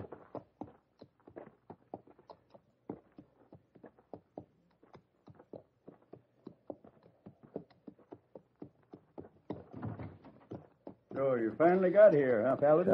Sheriff, your man Gage caught up to Manfred Holt back near where you had him cornered this morning. He got him? No, he didn't. Oh. Gage dead? He was still able to talk when I left him back at the clearing. Wouldn't hurt to get him to a doctor. Bad, huh? Well, there's nothing I could do for him. Abe? No, I'm not going nowhere. Not alone. Not with Holt out there someplace. All right, get our horses. We'll go together. Okay. What's the matter with your horse, Paladin? He's gone lame. I can't ride this way. You sure can't. Looks like I'm stuck here. Well, you better hide in the woods till we get back. Here we are, Sheriff. All right. If Holt gets here before we get back, use that gun. All right.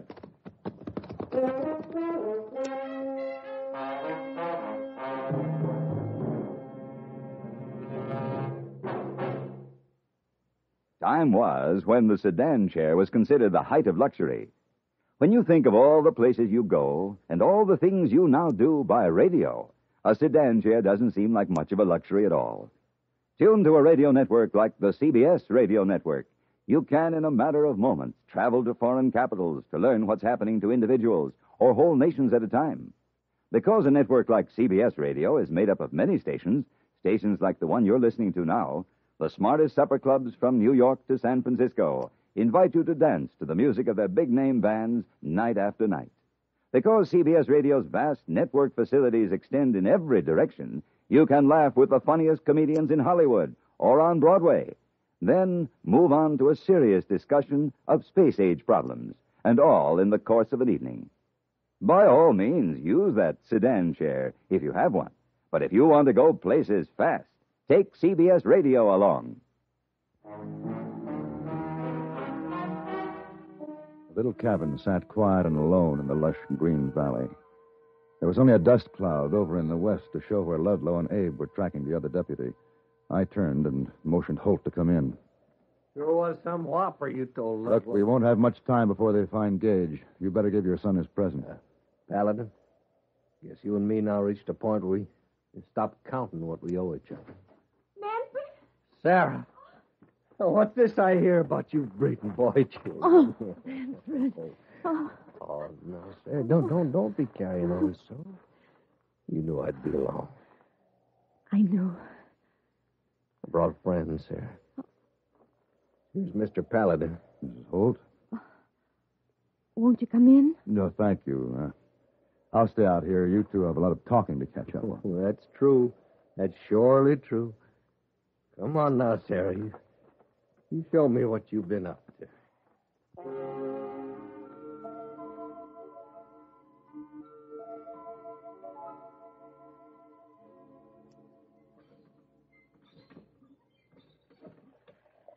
Sorry it was so long in there, Paladin. Takes a lot of talking for a woman to tell about bearing a child. Yeah, I guess it does. Good drinking water, ain't it? That's a good pump you got here, too. I got me a son, Paladin. Fine strap-in son.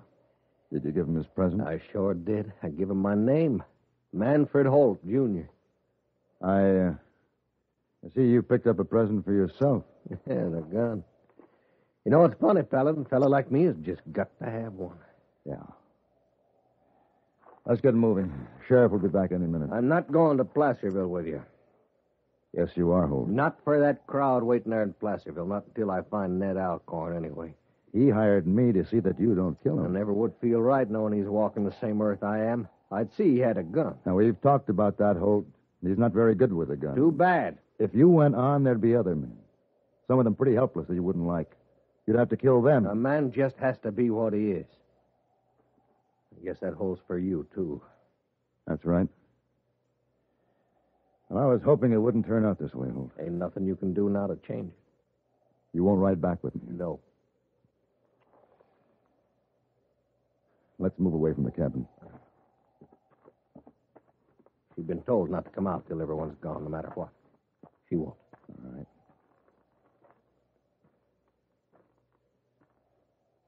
Here.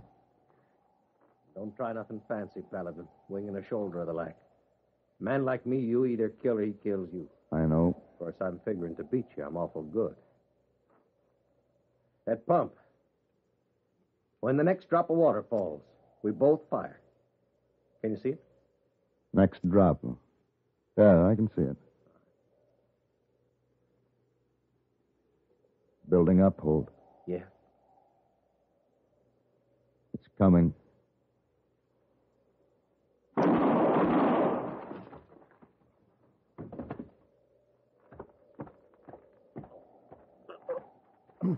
I'm sorry, Manfred. Sorry. For saving me from that Placerville circus. Manfred Jr., he don't like for his paw to get me. Manfred?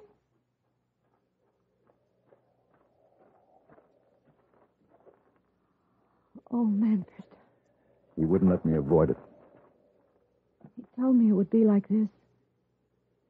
That you might do this for him. For him? He's bound to come. We've always known that. He shared his life only with men he respected. So it was with his dead.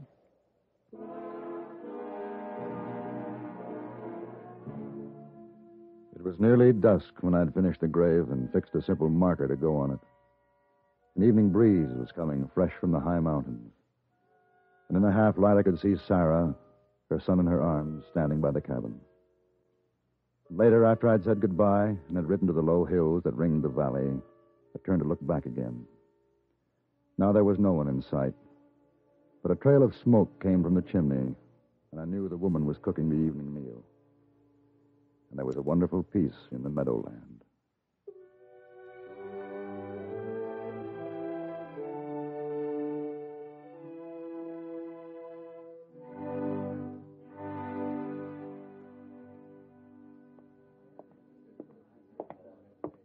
Welcome home, Mr. Paladin. Thank you. Good to be back. While you were away, the San Francisco papers carried the full story of your killing Manfred Holt and your reward. $2,000. Oh, and yes, Mr. Alcorn left this envelope for you. Here you are. Oh, my fee. Yes, that's what I came back for. I'll be leaving in the morning, Mr. Davis. Leaving so soon? Something important? Very important. I have 2 envelopes I want to deliver to a young widow and her son in Grass Valley.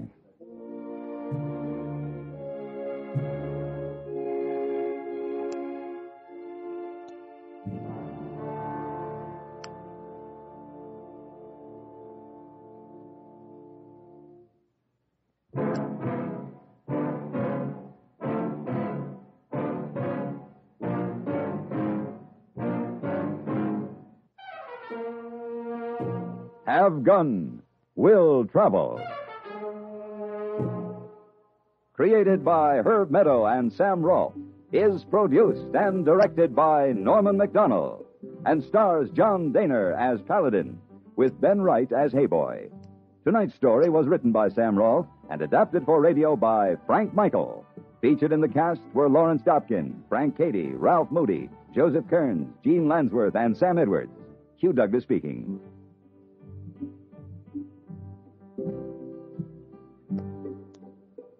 Join us again next week for Have Gun, Will Travel.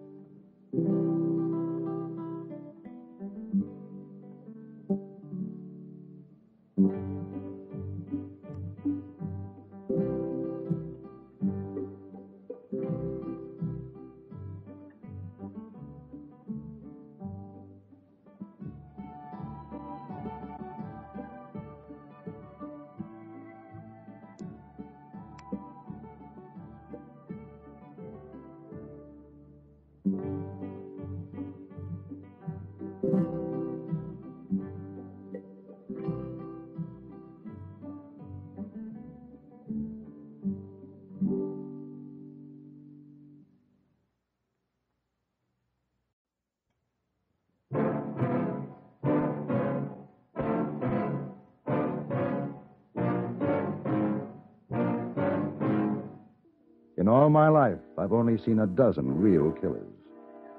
But I've seen 10,000 people who will sit back and let murder happen. Which is the greater evil?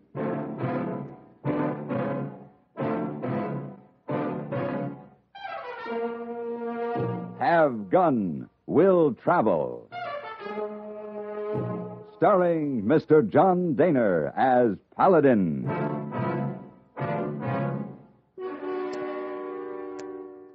San Francisco, 1875. The Carlton Hotel, headquarters of the man called Paladin.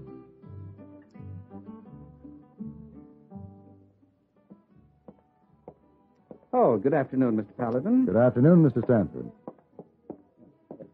Pardon me. Yes. You dropped these by the desk. Oh, thank you very much. The glove that holds a lady's hand holds a world of prettiness. Really? Yes. My name is... I am not interested in your name. I don't wish to know it. I don't wish to know you. And if I did, this would not be the day, the hour, nor the place. I quite understand. Then if you will kindly release my hand. Oh, of course. Again, thank you very much. Oh, pretty lady, not too impressed with Mr. Paladin. We are all entitled to mistakes, hey boy. Oh, yes, but how often? Seldom the time, the place, and the loved one all together. And husband make 3. Telegram come for you. Oh? Answer? Yes. Wire back. Have gun. Will travel.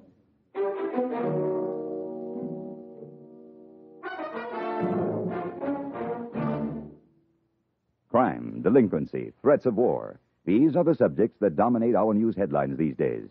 Not very pleasant subjects, are they? You may say that somebody ought to do something about cutting down on crime and delinquency and in promoting peace among nations, but that there's nothing you personally can do about it.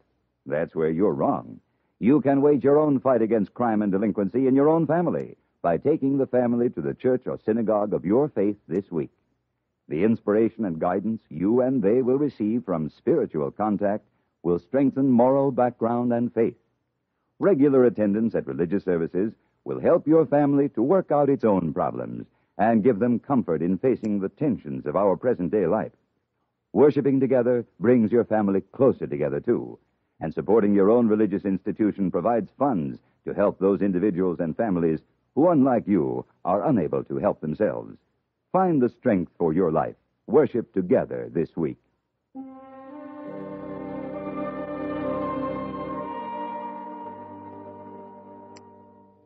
In a way, I was sorry to leave San Francisco just as Christmas was coming on. The shop windows, already frosted, were filled with all those wonderful surprises, which seemed to appear only at the Christmas season. And there was an excitement in the eyes of passers-by, young and old alike. In the air, there was the smell of cookies and cakes and candies. It was a good time to be in San Francisco. And yet the telegram from Colorado Territory left me little choice. It was a long trip and a cold one. As I got closer to my destination, I heard more about the man named Beecher, the man who had hired me. I didn't like what I heard. Matt Beecher was a hard man, and he ran his cattle empire with an iron fist. It was the day before Christmas when I arrived at the Beecher Ranch. You got business here, cowboy? I was told I'd find Matthew Beecher here. You found him. I pay you $25 a month if I like your work. This is my foreman, Tater. He'll sign you on. Howdy. No, I didn't come here to hire on as a hand, Mr. Beecher. No? What did you come for, then? My name is Paladin. You may remember this. Have gun will travel. So? Well, you sent me a wire asking my help, something about your boy. As I understand it, he was carried off during the Sioux War 6 years ago. Well, you're too late, mister. I got him back. Just a few days ago, Mr. Paladin. Oh, well, I'm glad everything worked out. It has. Tater, ride him out to the stage trail. He's going to start back now. And Mr. Beecher, it's a long trip from San Francisco. I'll take travel expenses for my trouble. You'll get nothing. Put him off the ranch, Tater. Mr. Beecher? What? Does the boy speak any English? No, he don't. Why? You speak any Indian dialect? No. Well, don't you want to talk to your son?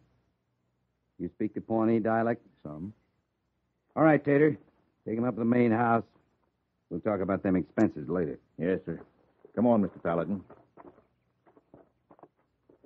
Maybe I better set you straight about something. What's that? Well, we ain't too sure the boy is Matt Beecher's son. Well, he seems sure enough. Yeah, well, Matt's sure of everything. He found the boy riding off from a small band of Pawnees 3-4 days ago. Matt just says, "That's my boy," and takes him. Huh. What do you think, Tater? Well, he looks Indian to me. Of course, Robbie was only 2 when the Indians took him. That was when they killed Mrs. Beecher, too. And that nearly finished Matt off when they killed his wife. Tater, is that you? Yep.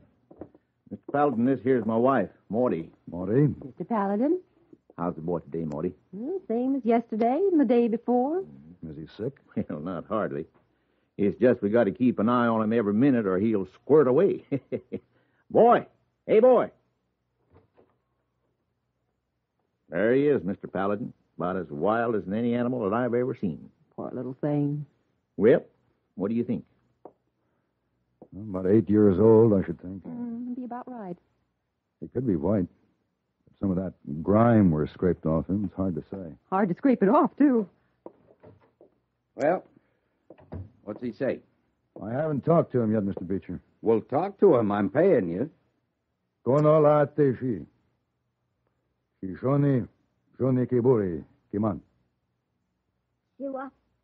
Kalate Shishona Kyo. Tekate.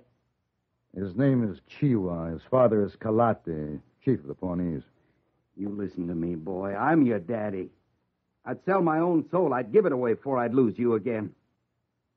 He don't understand you, Mr. Beecher. Well, he's got to feel something this strong, lingo or no lingo. Now, boy, you listen to me. What's the matter with him? He's afraid of you. Miss Beecher? Mr. Beecher? What do you want? It's Indians, Mr. Beecher. Indians.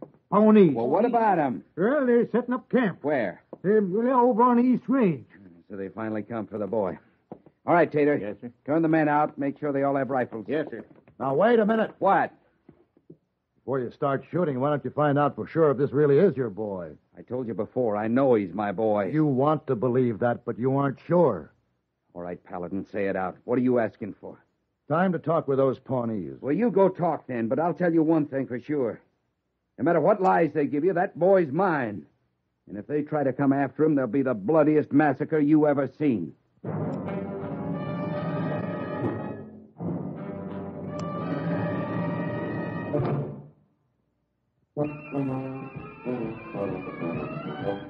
Of all leading filtered cigarettes, Kent filters best.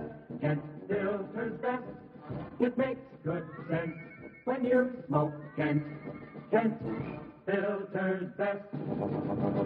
Of all of the brands of cigarettes, Kent tastes the best.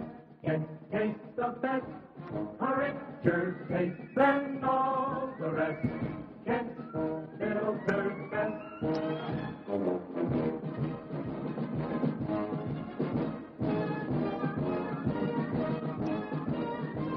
It makes good sense when you smoke Kent.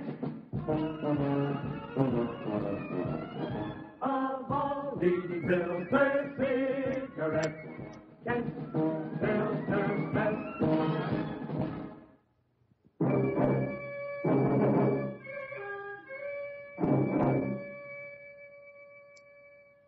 I rode out to the Pawnee camp knowing I had little time and less chance to stop a needless killing. There were squaws, braves, sitting, wandering. There were a hungry people and a lost people. At a tattered teepee, I found Kalete, chief of the Pawnees. Kalate was once man who greeted white man like brother. Now he wanders, hungry, forgotten like the gray wolf. I'm sorry. I wondered why Kalate was on this trail. White man steal children. Kalate will agree. A man may claim his own son. She was my son. Is he white? She was my son. I ask again, is he white? Skin is leather bag God made to hold the soul. Color of bag no matter. He was traded from the Sioux. Our blood has mixed. But his is white. He is my son. I take him back. Kalate, if you take the boy, there'll be killing. This white man has many rifles. Can rifles kill what has been killed already? Look at my camp.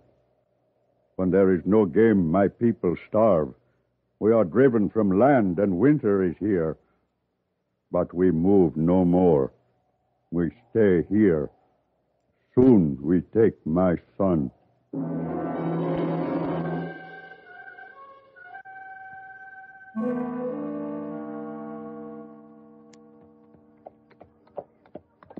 Hello, Monty. Hello, Mr. Paladin. Wow, what's going on inside there? Oh, everyone's shining up clean. We're going to celebrate Christmas, Mr. Beecher, too. Mr. Beecher. Well, I know you won't believe it, but Tater did the trick. Says to Mr. Beecher, maybe the boy will remember Christmas. Ain't that a good one? Indian boy bringing us Christmas. First time since Mr. Beecher lost his wife. Oh, got to find some more mesquite for decorating. We're going to have singing and eating and everything. Sounds fine, Monty.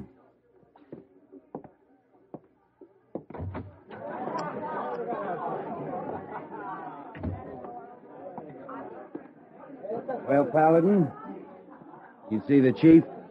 I talked to him. What'd he say? He's your son. I told you he was.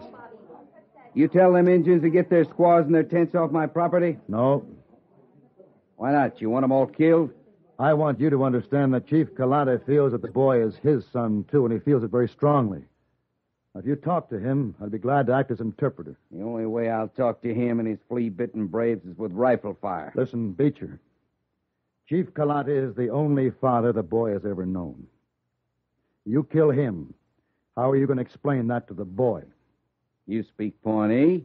You can explain it. You're wrong, Mr. Beecher. Yeah? I couldn't explain that in any language.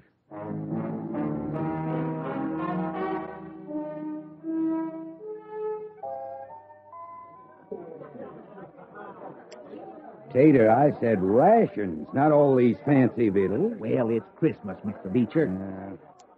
Now, look. Listen to me, all of you. Listen. If one calf wanders off tonight, we work double tomorrow, even if it is Christmas Day. All right, boys. The cider's sitting over there just a-waiting. They can't get no stouter, so get to it.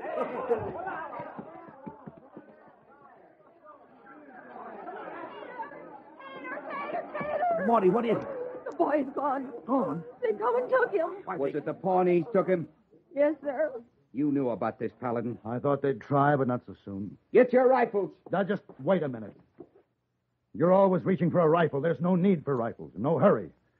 The Pawnees aren't going anywhere. They're tired of running. Preaching from a gunslinger. You just been aching to speak a piece. Well, speak it, Paladin. Talk don't mean nothing. Say anything you want. I'll still have the last say. Well, I'm far from being a preacher. But I do know something about killing. Now, these Indians, rightly or wrongly, believe the boy is theirs. Few people love children like the Pawnees. Now, the Chief Kalati might have given up the boy. He knows a wealthy rancher could give the boy more than a starving Indian could, and they're starving. Properly treated, he still might give up the boy. On the other hand, these Pawnees can't run anymore. They're tired. But they would rather die here tonight than give up the child to force. It won't be hard to massacre them.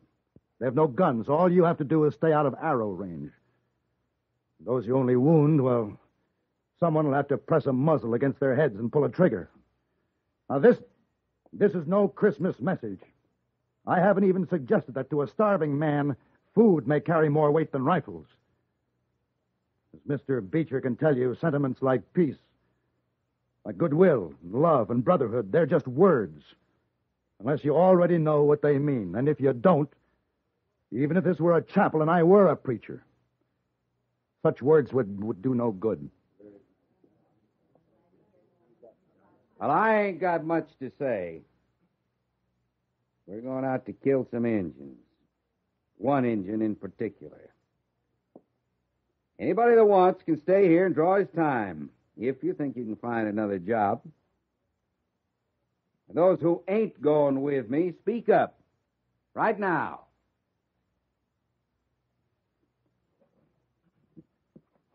Yeah.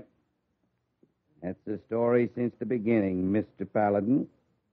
The belly always wins out.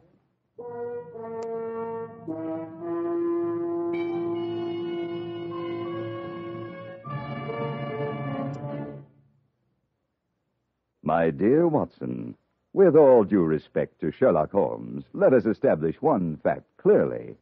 There is nothing elementary about the shrewd deductions Eric Severide makes as he analyzes world affairs on CBS Radio. As chief Washington correspondent for CBS News, Mr. Severide has open to him almost every possible source of information. Experience has sharpened his perspective and given him an extraordinary working knowledge of the forces that make history. It's taught him to view each new development in terms of cause and effect. Each Monday through Friday night, as you'll join Eric Severide on most of these same stations, you'll find his news analysis remarkably free of snap judgments and predetermined conclusions. You'll discover, too, that his carefully considered appraisals of the news not only contain real clues as to what is going on in the world, but also they make the news as exciting as any Arthur Conan Doyle story.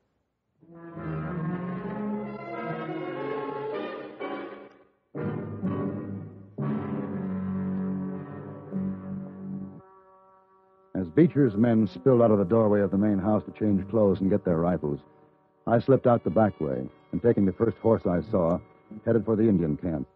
Somehow I had to keep Matt Beecher from starting a bloodbath he might not be able to stop. Even as Kalati and I talked, I knew there were horses moving in the darkness beyond the Indians' fires. Beecher's horses. You are a wise man, my son, but we stay. A man without a gun still might run. No place to run. I have forgotten how to kill, but not how to die. But what good does it do the boy? Could he take another father after this? We got the camp surrounded. You want to explain that to the chief, Paladin? He knows it. You going to stand with them instead of with your own people? I asked you a question. I heard you.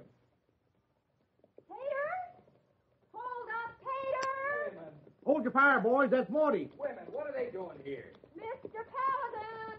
Over here, Marty. We got food and things for them Indians. There's 15 or 20 of us. Is it all right to come in there? It's the most all right thing in the world, Marty. Come on. All right, ladies. Get the baskets and get it.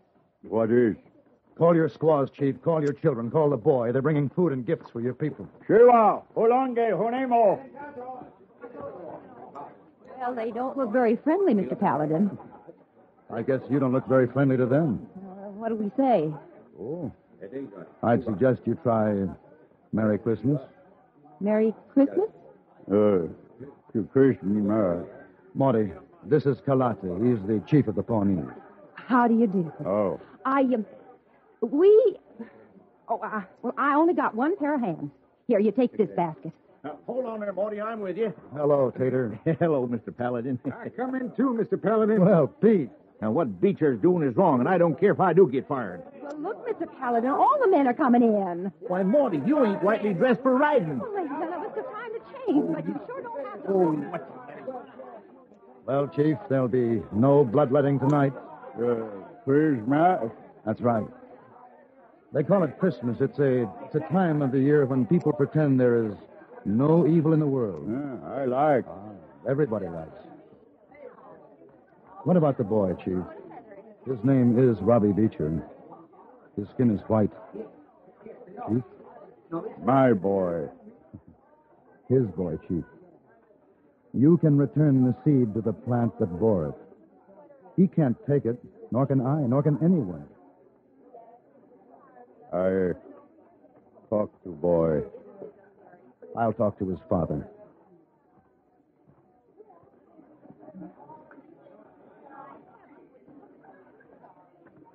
Hold it, Paladin. Right there. He'll give you the boy, Beecher. What? You can take him home tonight. The chief is talking to him now, telling him that you're his father. I'll kill you, Paladin, if this is some kind of way of getting back at me. When do I get my boy? I haven't been paid yet. $1,000 cash. Well, I haven't got it with me. When can you have it? Tomorrow? Then give it to the chief so he can buy some land for himself and his people. I'll do better than that. I'll give him some land. I feel like I should give something. It's a good feeling, isn't it? As a matter of fact, it is. Merry Christmas, Mr. Beecher. Merry Christmas, Mr. Paladin.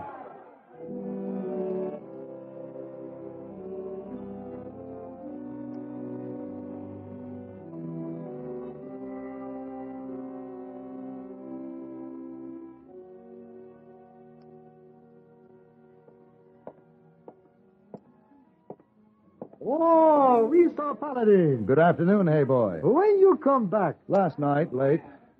Oh, excuse me. Oh, no. Wait, not her. You met her once, remember? I remember. She's always dropping her glove. Oh, too bad. I trouble. Oh. I beg your pardon. You dropped your glove. Oh, sir, I did. May I pick it up? You may. Thank you. Allow me to introduce myself. Well, please do. My name is Paladin. My name is Eugenie Meyer, Mr. Paladin. Oh. There's a princess named Eugenie. I'd rather hear about that glove that holds a lady's hand. Holds a world of prettiness? Yes. I like that beginning better. Is there more? Oh, there's a great deal more, I assure you. But one question, why the change of heart? Well, it's more a change of mind. The change of heart can come later. But why? You were very confident in your rejection the last time we met. Well, you were very confident of yourself, Mr. Paladin. Christmas seems to have humbled you. And me. Then we're both very fortunate. Now we can meet. Yes.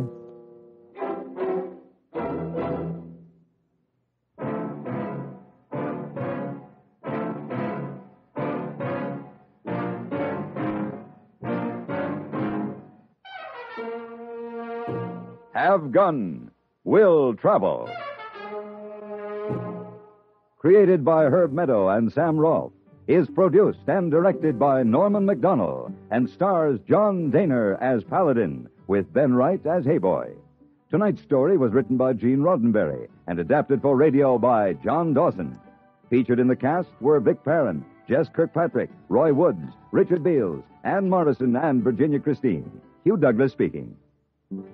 Join us again next week for Have Gun, Will Travel.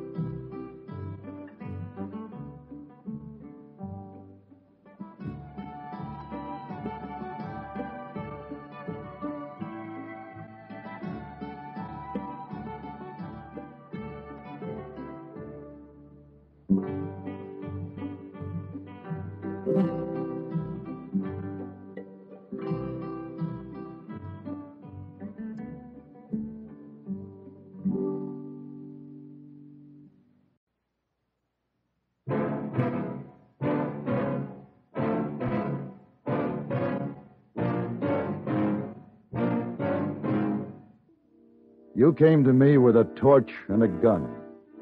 You call it righteousness. Call it by its right name. Murder.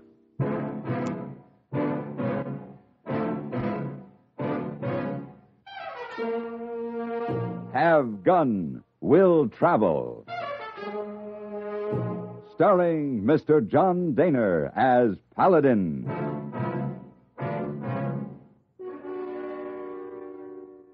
San Francisco, 1875. The Carlton Hotel, headquarters of the man called Paladin. Come in. Whoa, clean socks, Mr. Paladin. Mm-hmm. Clean socks for a trip. Very important. Oh, yes, thank you. Hey, boy, just put them in the bag there. Yes, sir. Oh, bottle of brandy in bag, too. It's for the trip. Very important. Oh, snake bite. Correct. Oh, no snakes in Nevada territory this time of year. Why not? Too cold. Maybe brandy for other purpose, like drinking? Maybe. Or maybe to give lady named Cleo to make warm? The lady named Cleo has hired me to do a job, that's all. Oh, sure. She wants me to find her husband. Oh, sure. And she's paying me very well. Oh, sure. Hey, boy. You know what you are? No, what I are? Auf den Knödel. Auf den Knödel? Yes. Now, carry this down to the lobby for me. I'm ready to leave the comforts of the Carlton Hotel and head for the wilds of Nevada. Auf den Knödel.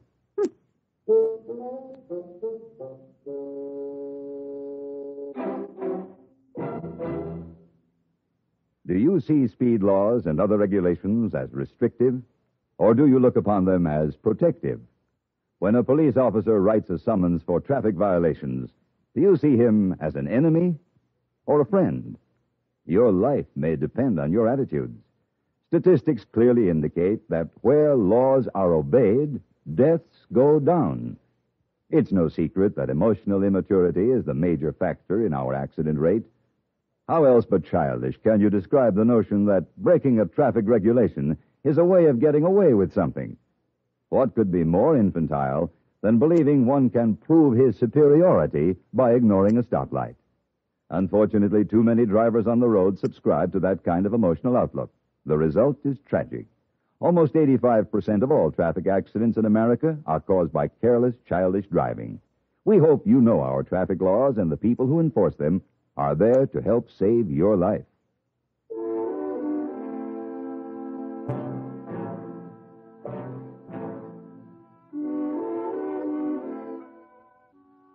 The lady named Cleo, whom I had traveled over 1,000 miles to help, turned out to be a fat shrew of 50, and her desperate need of me was to find a husband who had understandably tried to blot out his memory of her with drink. By the time I found him, he'd done pretty well. I figured they deserved each other, so I brought him back, memory and all. But I was left in the middle of the Nevada desert, miles from the railroad. I'd been riding for a full day when I heard a strange sound in the desert stillness, or at least a strange sound for that lonesome place. It was a baby's cry. And then I saw the wagon. It sat alone, without horses, forlorn in the sand, no sign of life, except the sound. I dismounted and walked toward the wagon.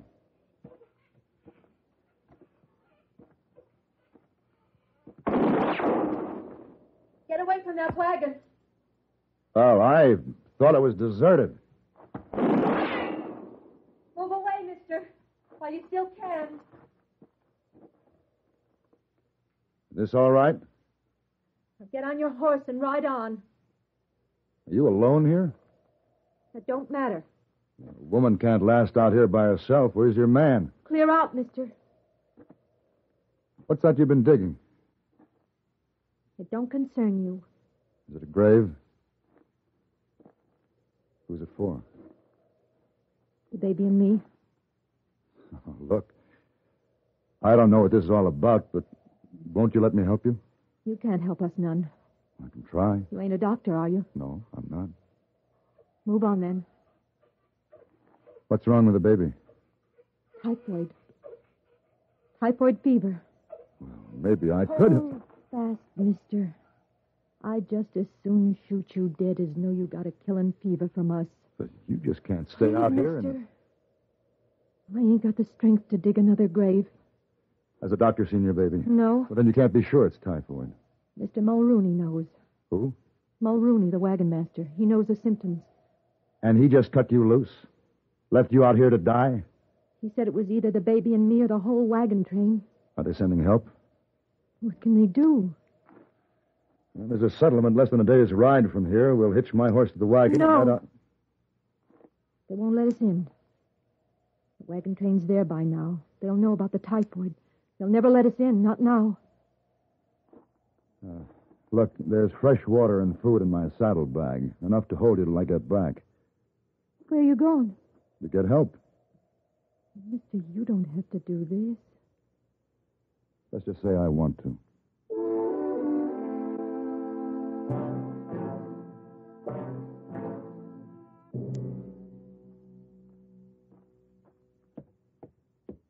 Pardon me, ma'am. Yes? They said at the store I'd find a doctor at this house. Yes, that's right. My name is Paladin. I'd like to speak to the doctor, if I may. You are, Mr. Paladin. You're the doctor? Dr. Phyllis Thackeray. Oh, how do you do? Didn't they tell you down at the store? Well, there were some looks. I guess people out here haven't got used to the idea of a woman doctor. Most of them won't even believe I am a doctor. Are you? My diploma's inside, if you care to look. Oh, well, no, I'm not the patient. Who is then? A woman and her baby. What's wrong with them? The baby might have typhoid fever. Might have? Well, I'm not sure. Where are they? They're lying in a wagon a day's ride from here. I see. It's a long ride. You'll find my horse in the stable. By the time you have him saddled, I'll be ready to go. You're quite a woman. I'm a doctor, Mr. Paladin. Wait a minute. Oh. Looks like a delegation, doesn't it? Yeah. Just a minute, you two. I got something to say. Yes, Mr. Davis? Mister, you didn't tell us those people had typhoid fever. No, I didn't. Who did? I did. My name's Jeremiah Mulrooney. Well, now, Mulrooney. You don't look like a murderer. What? You sentenced that woman and her baby to die when you left them out in the desert. They're diseased. You've done nothing to help them? Look, mister, typhoid's a terrible thing. It's nothing to fool around with. We don't want it here. He that toucheth pitch shall be defiled forthwith. You've consorted with the disease. The fever is upon you, too. So, you'd better make tracks, mister. Wait. Mr. Davis, he's not even sure it is typhoid. I'm sure. I saw it. You're not qualified to say. And who says she is? Are you going out there with this man, Mr. Thackeray? Well, of course, Mr. Davis. I'm a doctor. All right, that's up to you, but once you mix with a fever, you're not welcome back here. And don't try bringing those fever patients back here either. If we have to bring them back, we will. Look, we got folks to protect, children of our own. And we'll shoot you down if we have to keep them safe. They mean what they say, Mr. Paladin. So do I. You ready to go? I'm ready.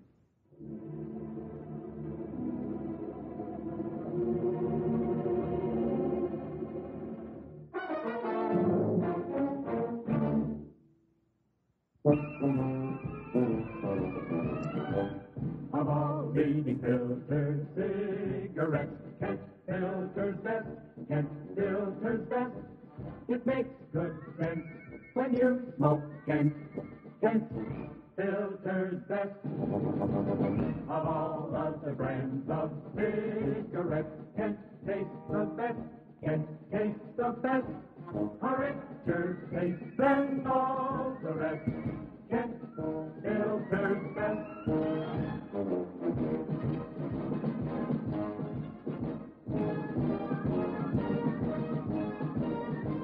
It makes good sense when you smoke Kent. Of all leading filter cigarettes, Kent filters best.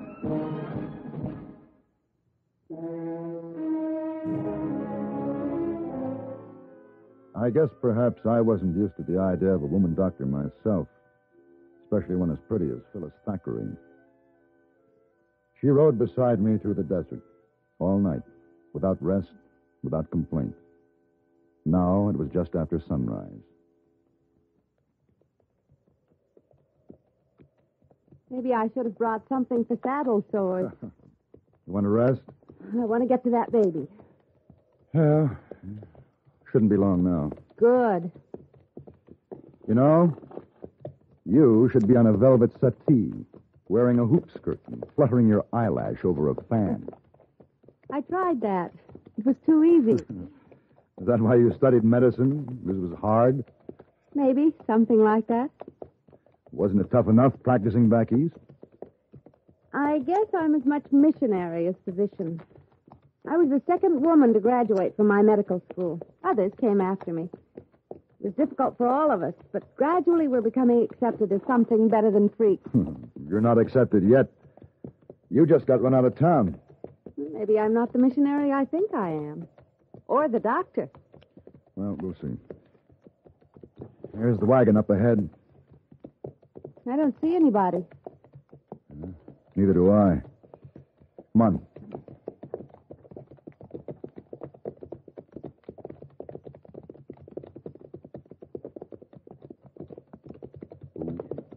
Una.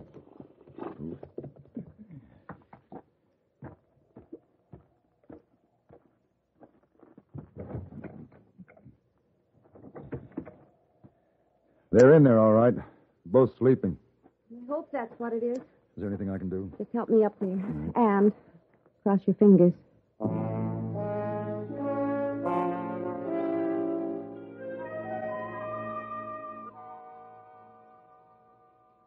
Doctor, coffee's ready. Smells good. The food will be ready in a minute. Here. Thanks. How are they? The mother's suffering from exhaustion. Exposure, nerves, no sleep. The baby? Typhoid? Well, maybe. I don't know yet. Mulrooney knows all the symptoms. So do I. High fever, red spots, delirium, and a coma that leads to the crisis. The baby has all of them. Still, it could be something else. But whatever it is, I can't do much for her in this wilderness. You want to take them back to town? Yes. You know what that means. Yes. It's necessary Medically? Yes. I'll hitch the horses to the wagon. Mr. Paladin, Hmm? you don't have to come with me. I wouldn't miss it. There's something about that Mulrooney's face I didn't like.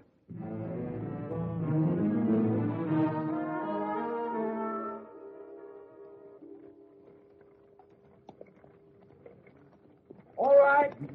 Stop that wagon right there. Don't come no farther. Uda! They have guns, Mr. Paladin. I'm going to try to talk some sense into their heads. Here, hold the reins. Stand right there. No closer. Dr. Thackeray has examined the woman and child. The woman has no signs of typhoid. Her child is diseased. The doctor isn't sure the baby has typhoid. I'm sure. That baby needs treatment. Now, Mr. Davis, you're a sensible man. Are you going to let Mulrooney sentence a woman and child to death? We'll bring what you need out here. But you ain't bringing them into town. They'll be completely isolated in the doctor's office. Paladin, they're sick, and we can't take the chance. We've got to protect us. They're not as sick as you people. Now, you may be able to keep them out of this settlement, but you'll carry your own sickness with you wherever you go. You'll die again every time you see a baby smile. We've got our own kids to think about. How do your children cry when they're sick? Any different from that baby? Suppose it was your child crying like that. Would you send it to the desert to die? Now listen to me, all of you. I'm driving that wagon to the doctor's office, and don't you try to stop me. If you need a doctor, you know where she'll be. We won't let you do it, Paladin. We won't let you bring disease and pestilence into our midst. I'm afraid they'll use those guns, Mr. Paladin. Get back there with Mrs. Benson. Both of you lie flat. You going to try it? Go on, get back.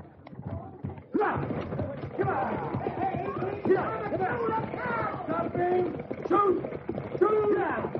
Do it! Do it!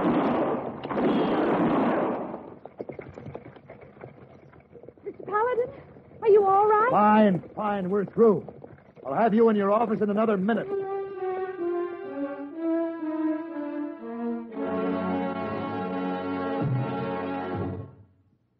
CBS Radio will score another goal on New Year's Day, as most of these same stations bring you our play-by-play broadcasts of the two year-end football classics, the Orange Bowl and Cotton Bowl games.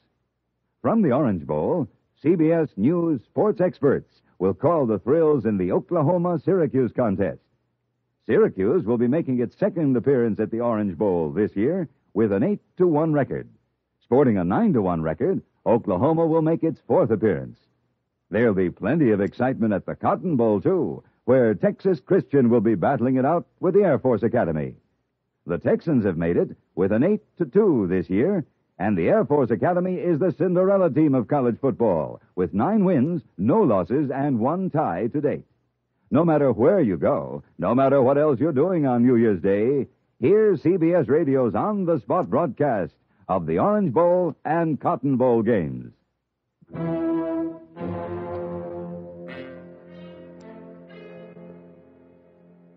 All through that night, I sat on her porch and kept watch, seeing their torches, hearing the voice of Mulrooney haranguing the townspeople, working them up. But they didn't come. And inside, the doctor worked with her patients. It was after dawn when she came out to me. Still quiet? Oh, well. Mulrooney is still working on them like a witch doctor. There's breakfast inside. You'd better eat something. I'll stand guard for a while. Thanks. How's Mrs. Benson? She'll be all right after she gets some rest. And the baby? The fever broke last night. Oh, what does that mean? It isn't typhoid.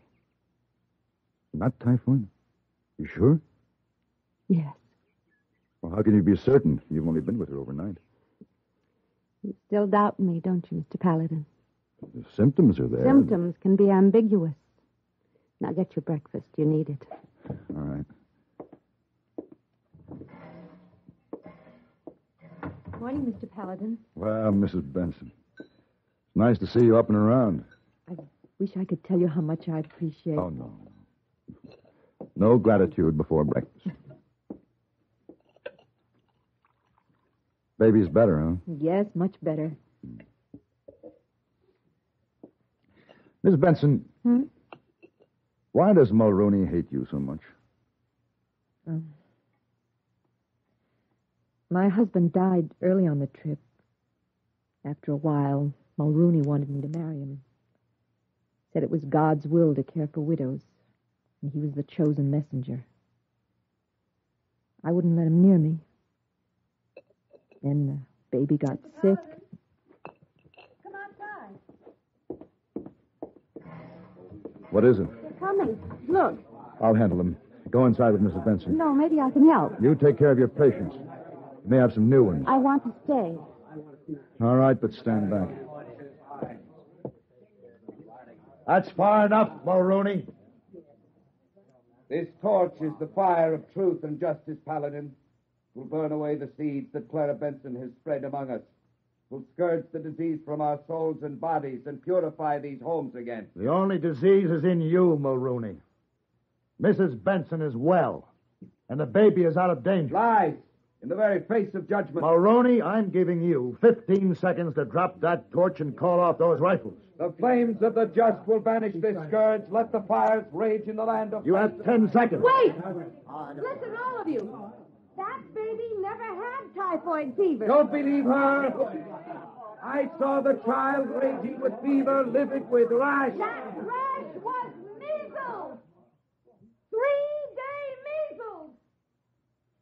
You're lying. 3-day measles, Mr. Mulrooney. And you left them to die because of it. Mrs. Benson, bring the baby out. No, it's not true. You're trying to humiliate me, to belittle me. You'll see. All of you. The fever is down. The rash has faded. Her eyes are bright. There, look. Look at her, Mulrooney. You can kill people with hate, but not with 3-day measles. Mulrooney, 3-day measles. Stop! Stop it! You can't laugh at me! Stop! Paladin! Mulrooney, don't be a fool. I'm going to kill you, Paladin. I'm going to laugh at your grave.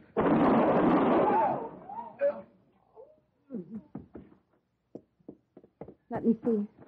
There's no need. I think he's dead. You shoot very straight.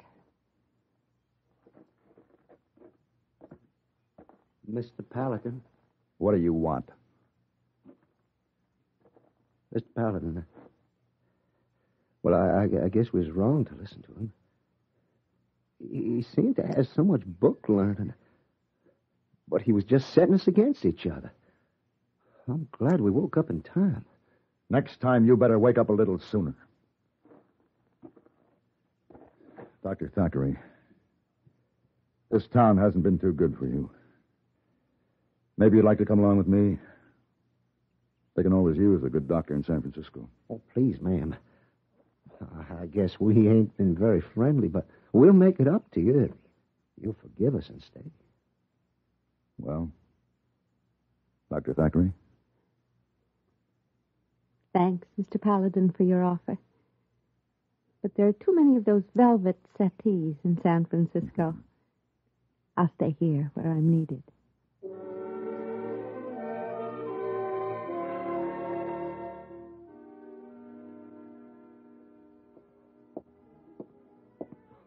Oh, good afternoon, Mr. Paladin. Good afternoon, hey boy. You get in late last night. Sleep all day. Now up and feeling fine. I do indeed. Oh, you have good time with Lady Cleo? Lady Cleo? Lady who sent for you, you know. Oh, as a matter of fact, I'd forgotten about her. Oh, sure. I met a lady who was much more charming. A lady doctor. Oh, sure. Yeah. As a matter of fact, I've had a fine case of 3-day measles. Oh, yeah, the 3-day measles. Oh, sure. It's true. Yeah. Oh, you got dirty laundry. You put out tonight. To coin a phrase, hey boy.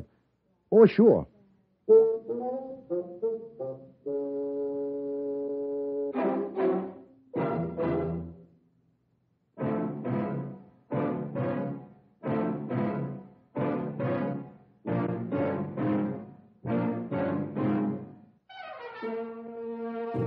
Have Gun, Will Travel.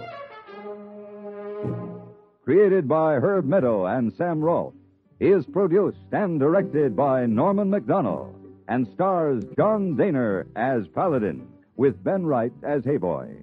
Tonight's story was written by Don Brinkley and adapted for radio by John Dunkel. Featured in the cast were Virginia Gregg, Vic Perrin, Gene Bates, and Lou Krugman. Hugh Douglas speaking.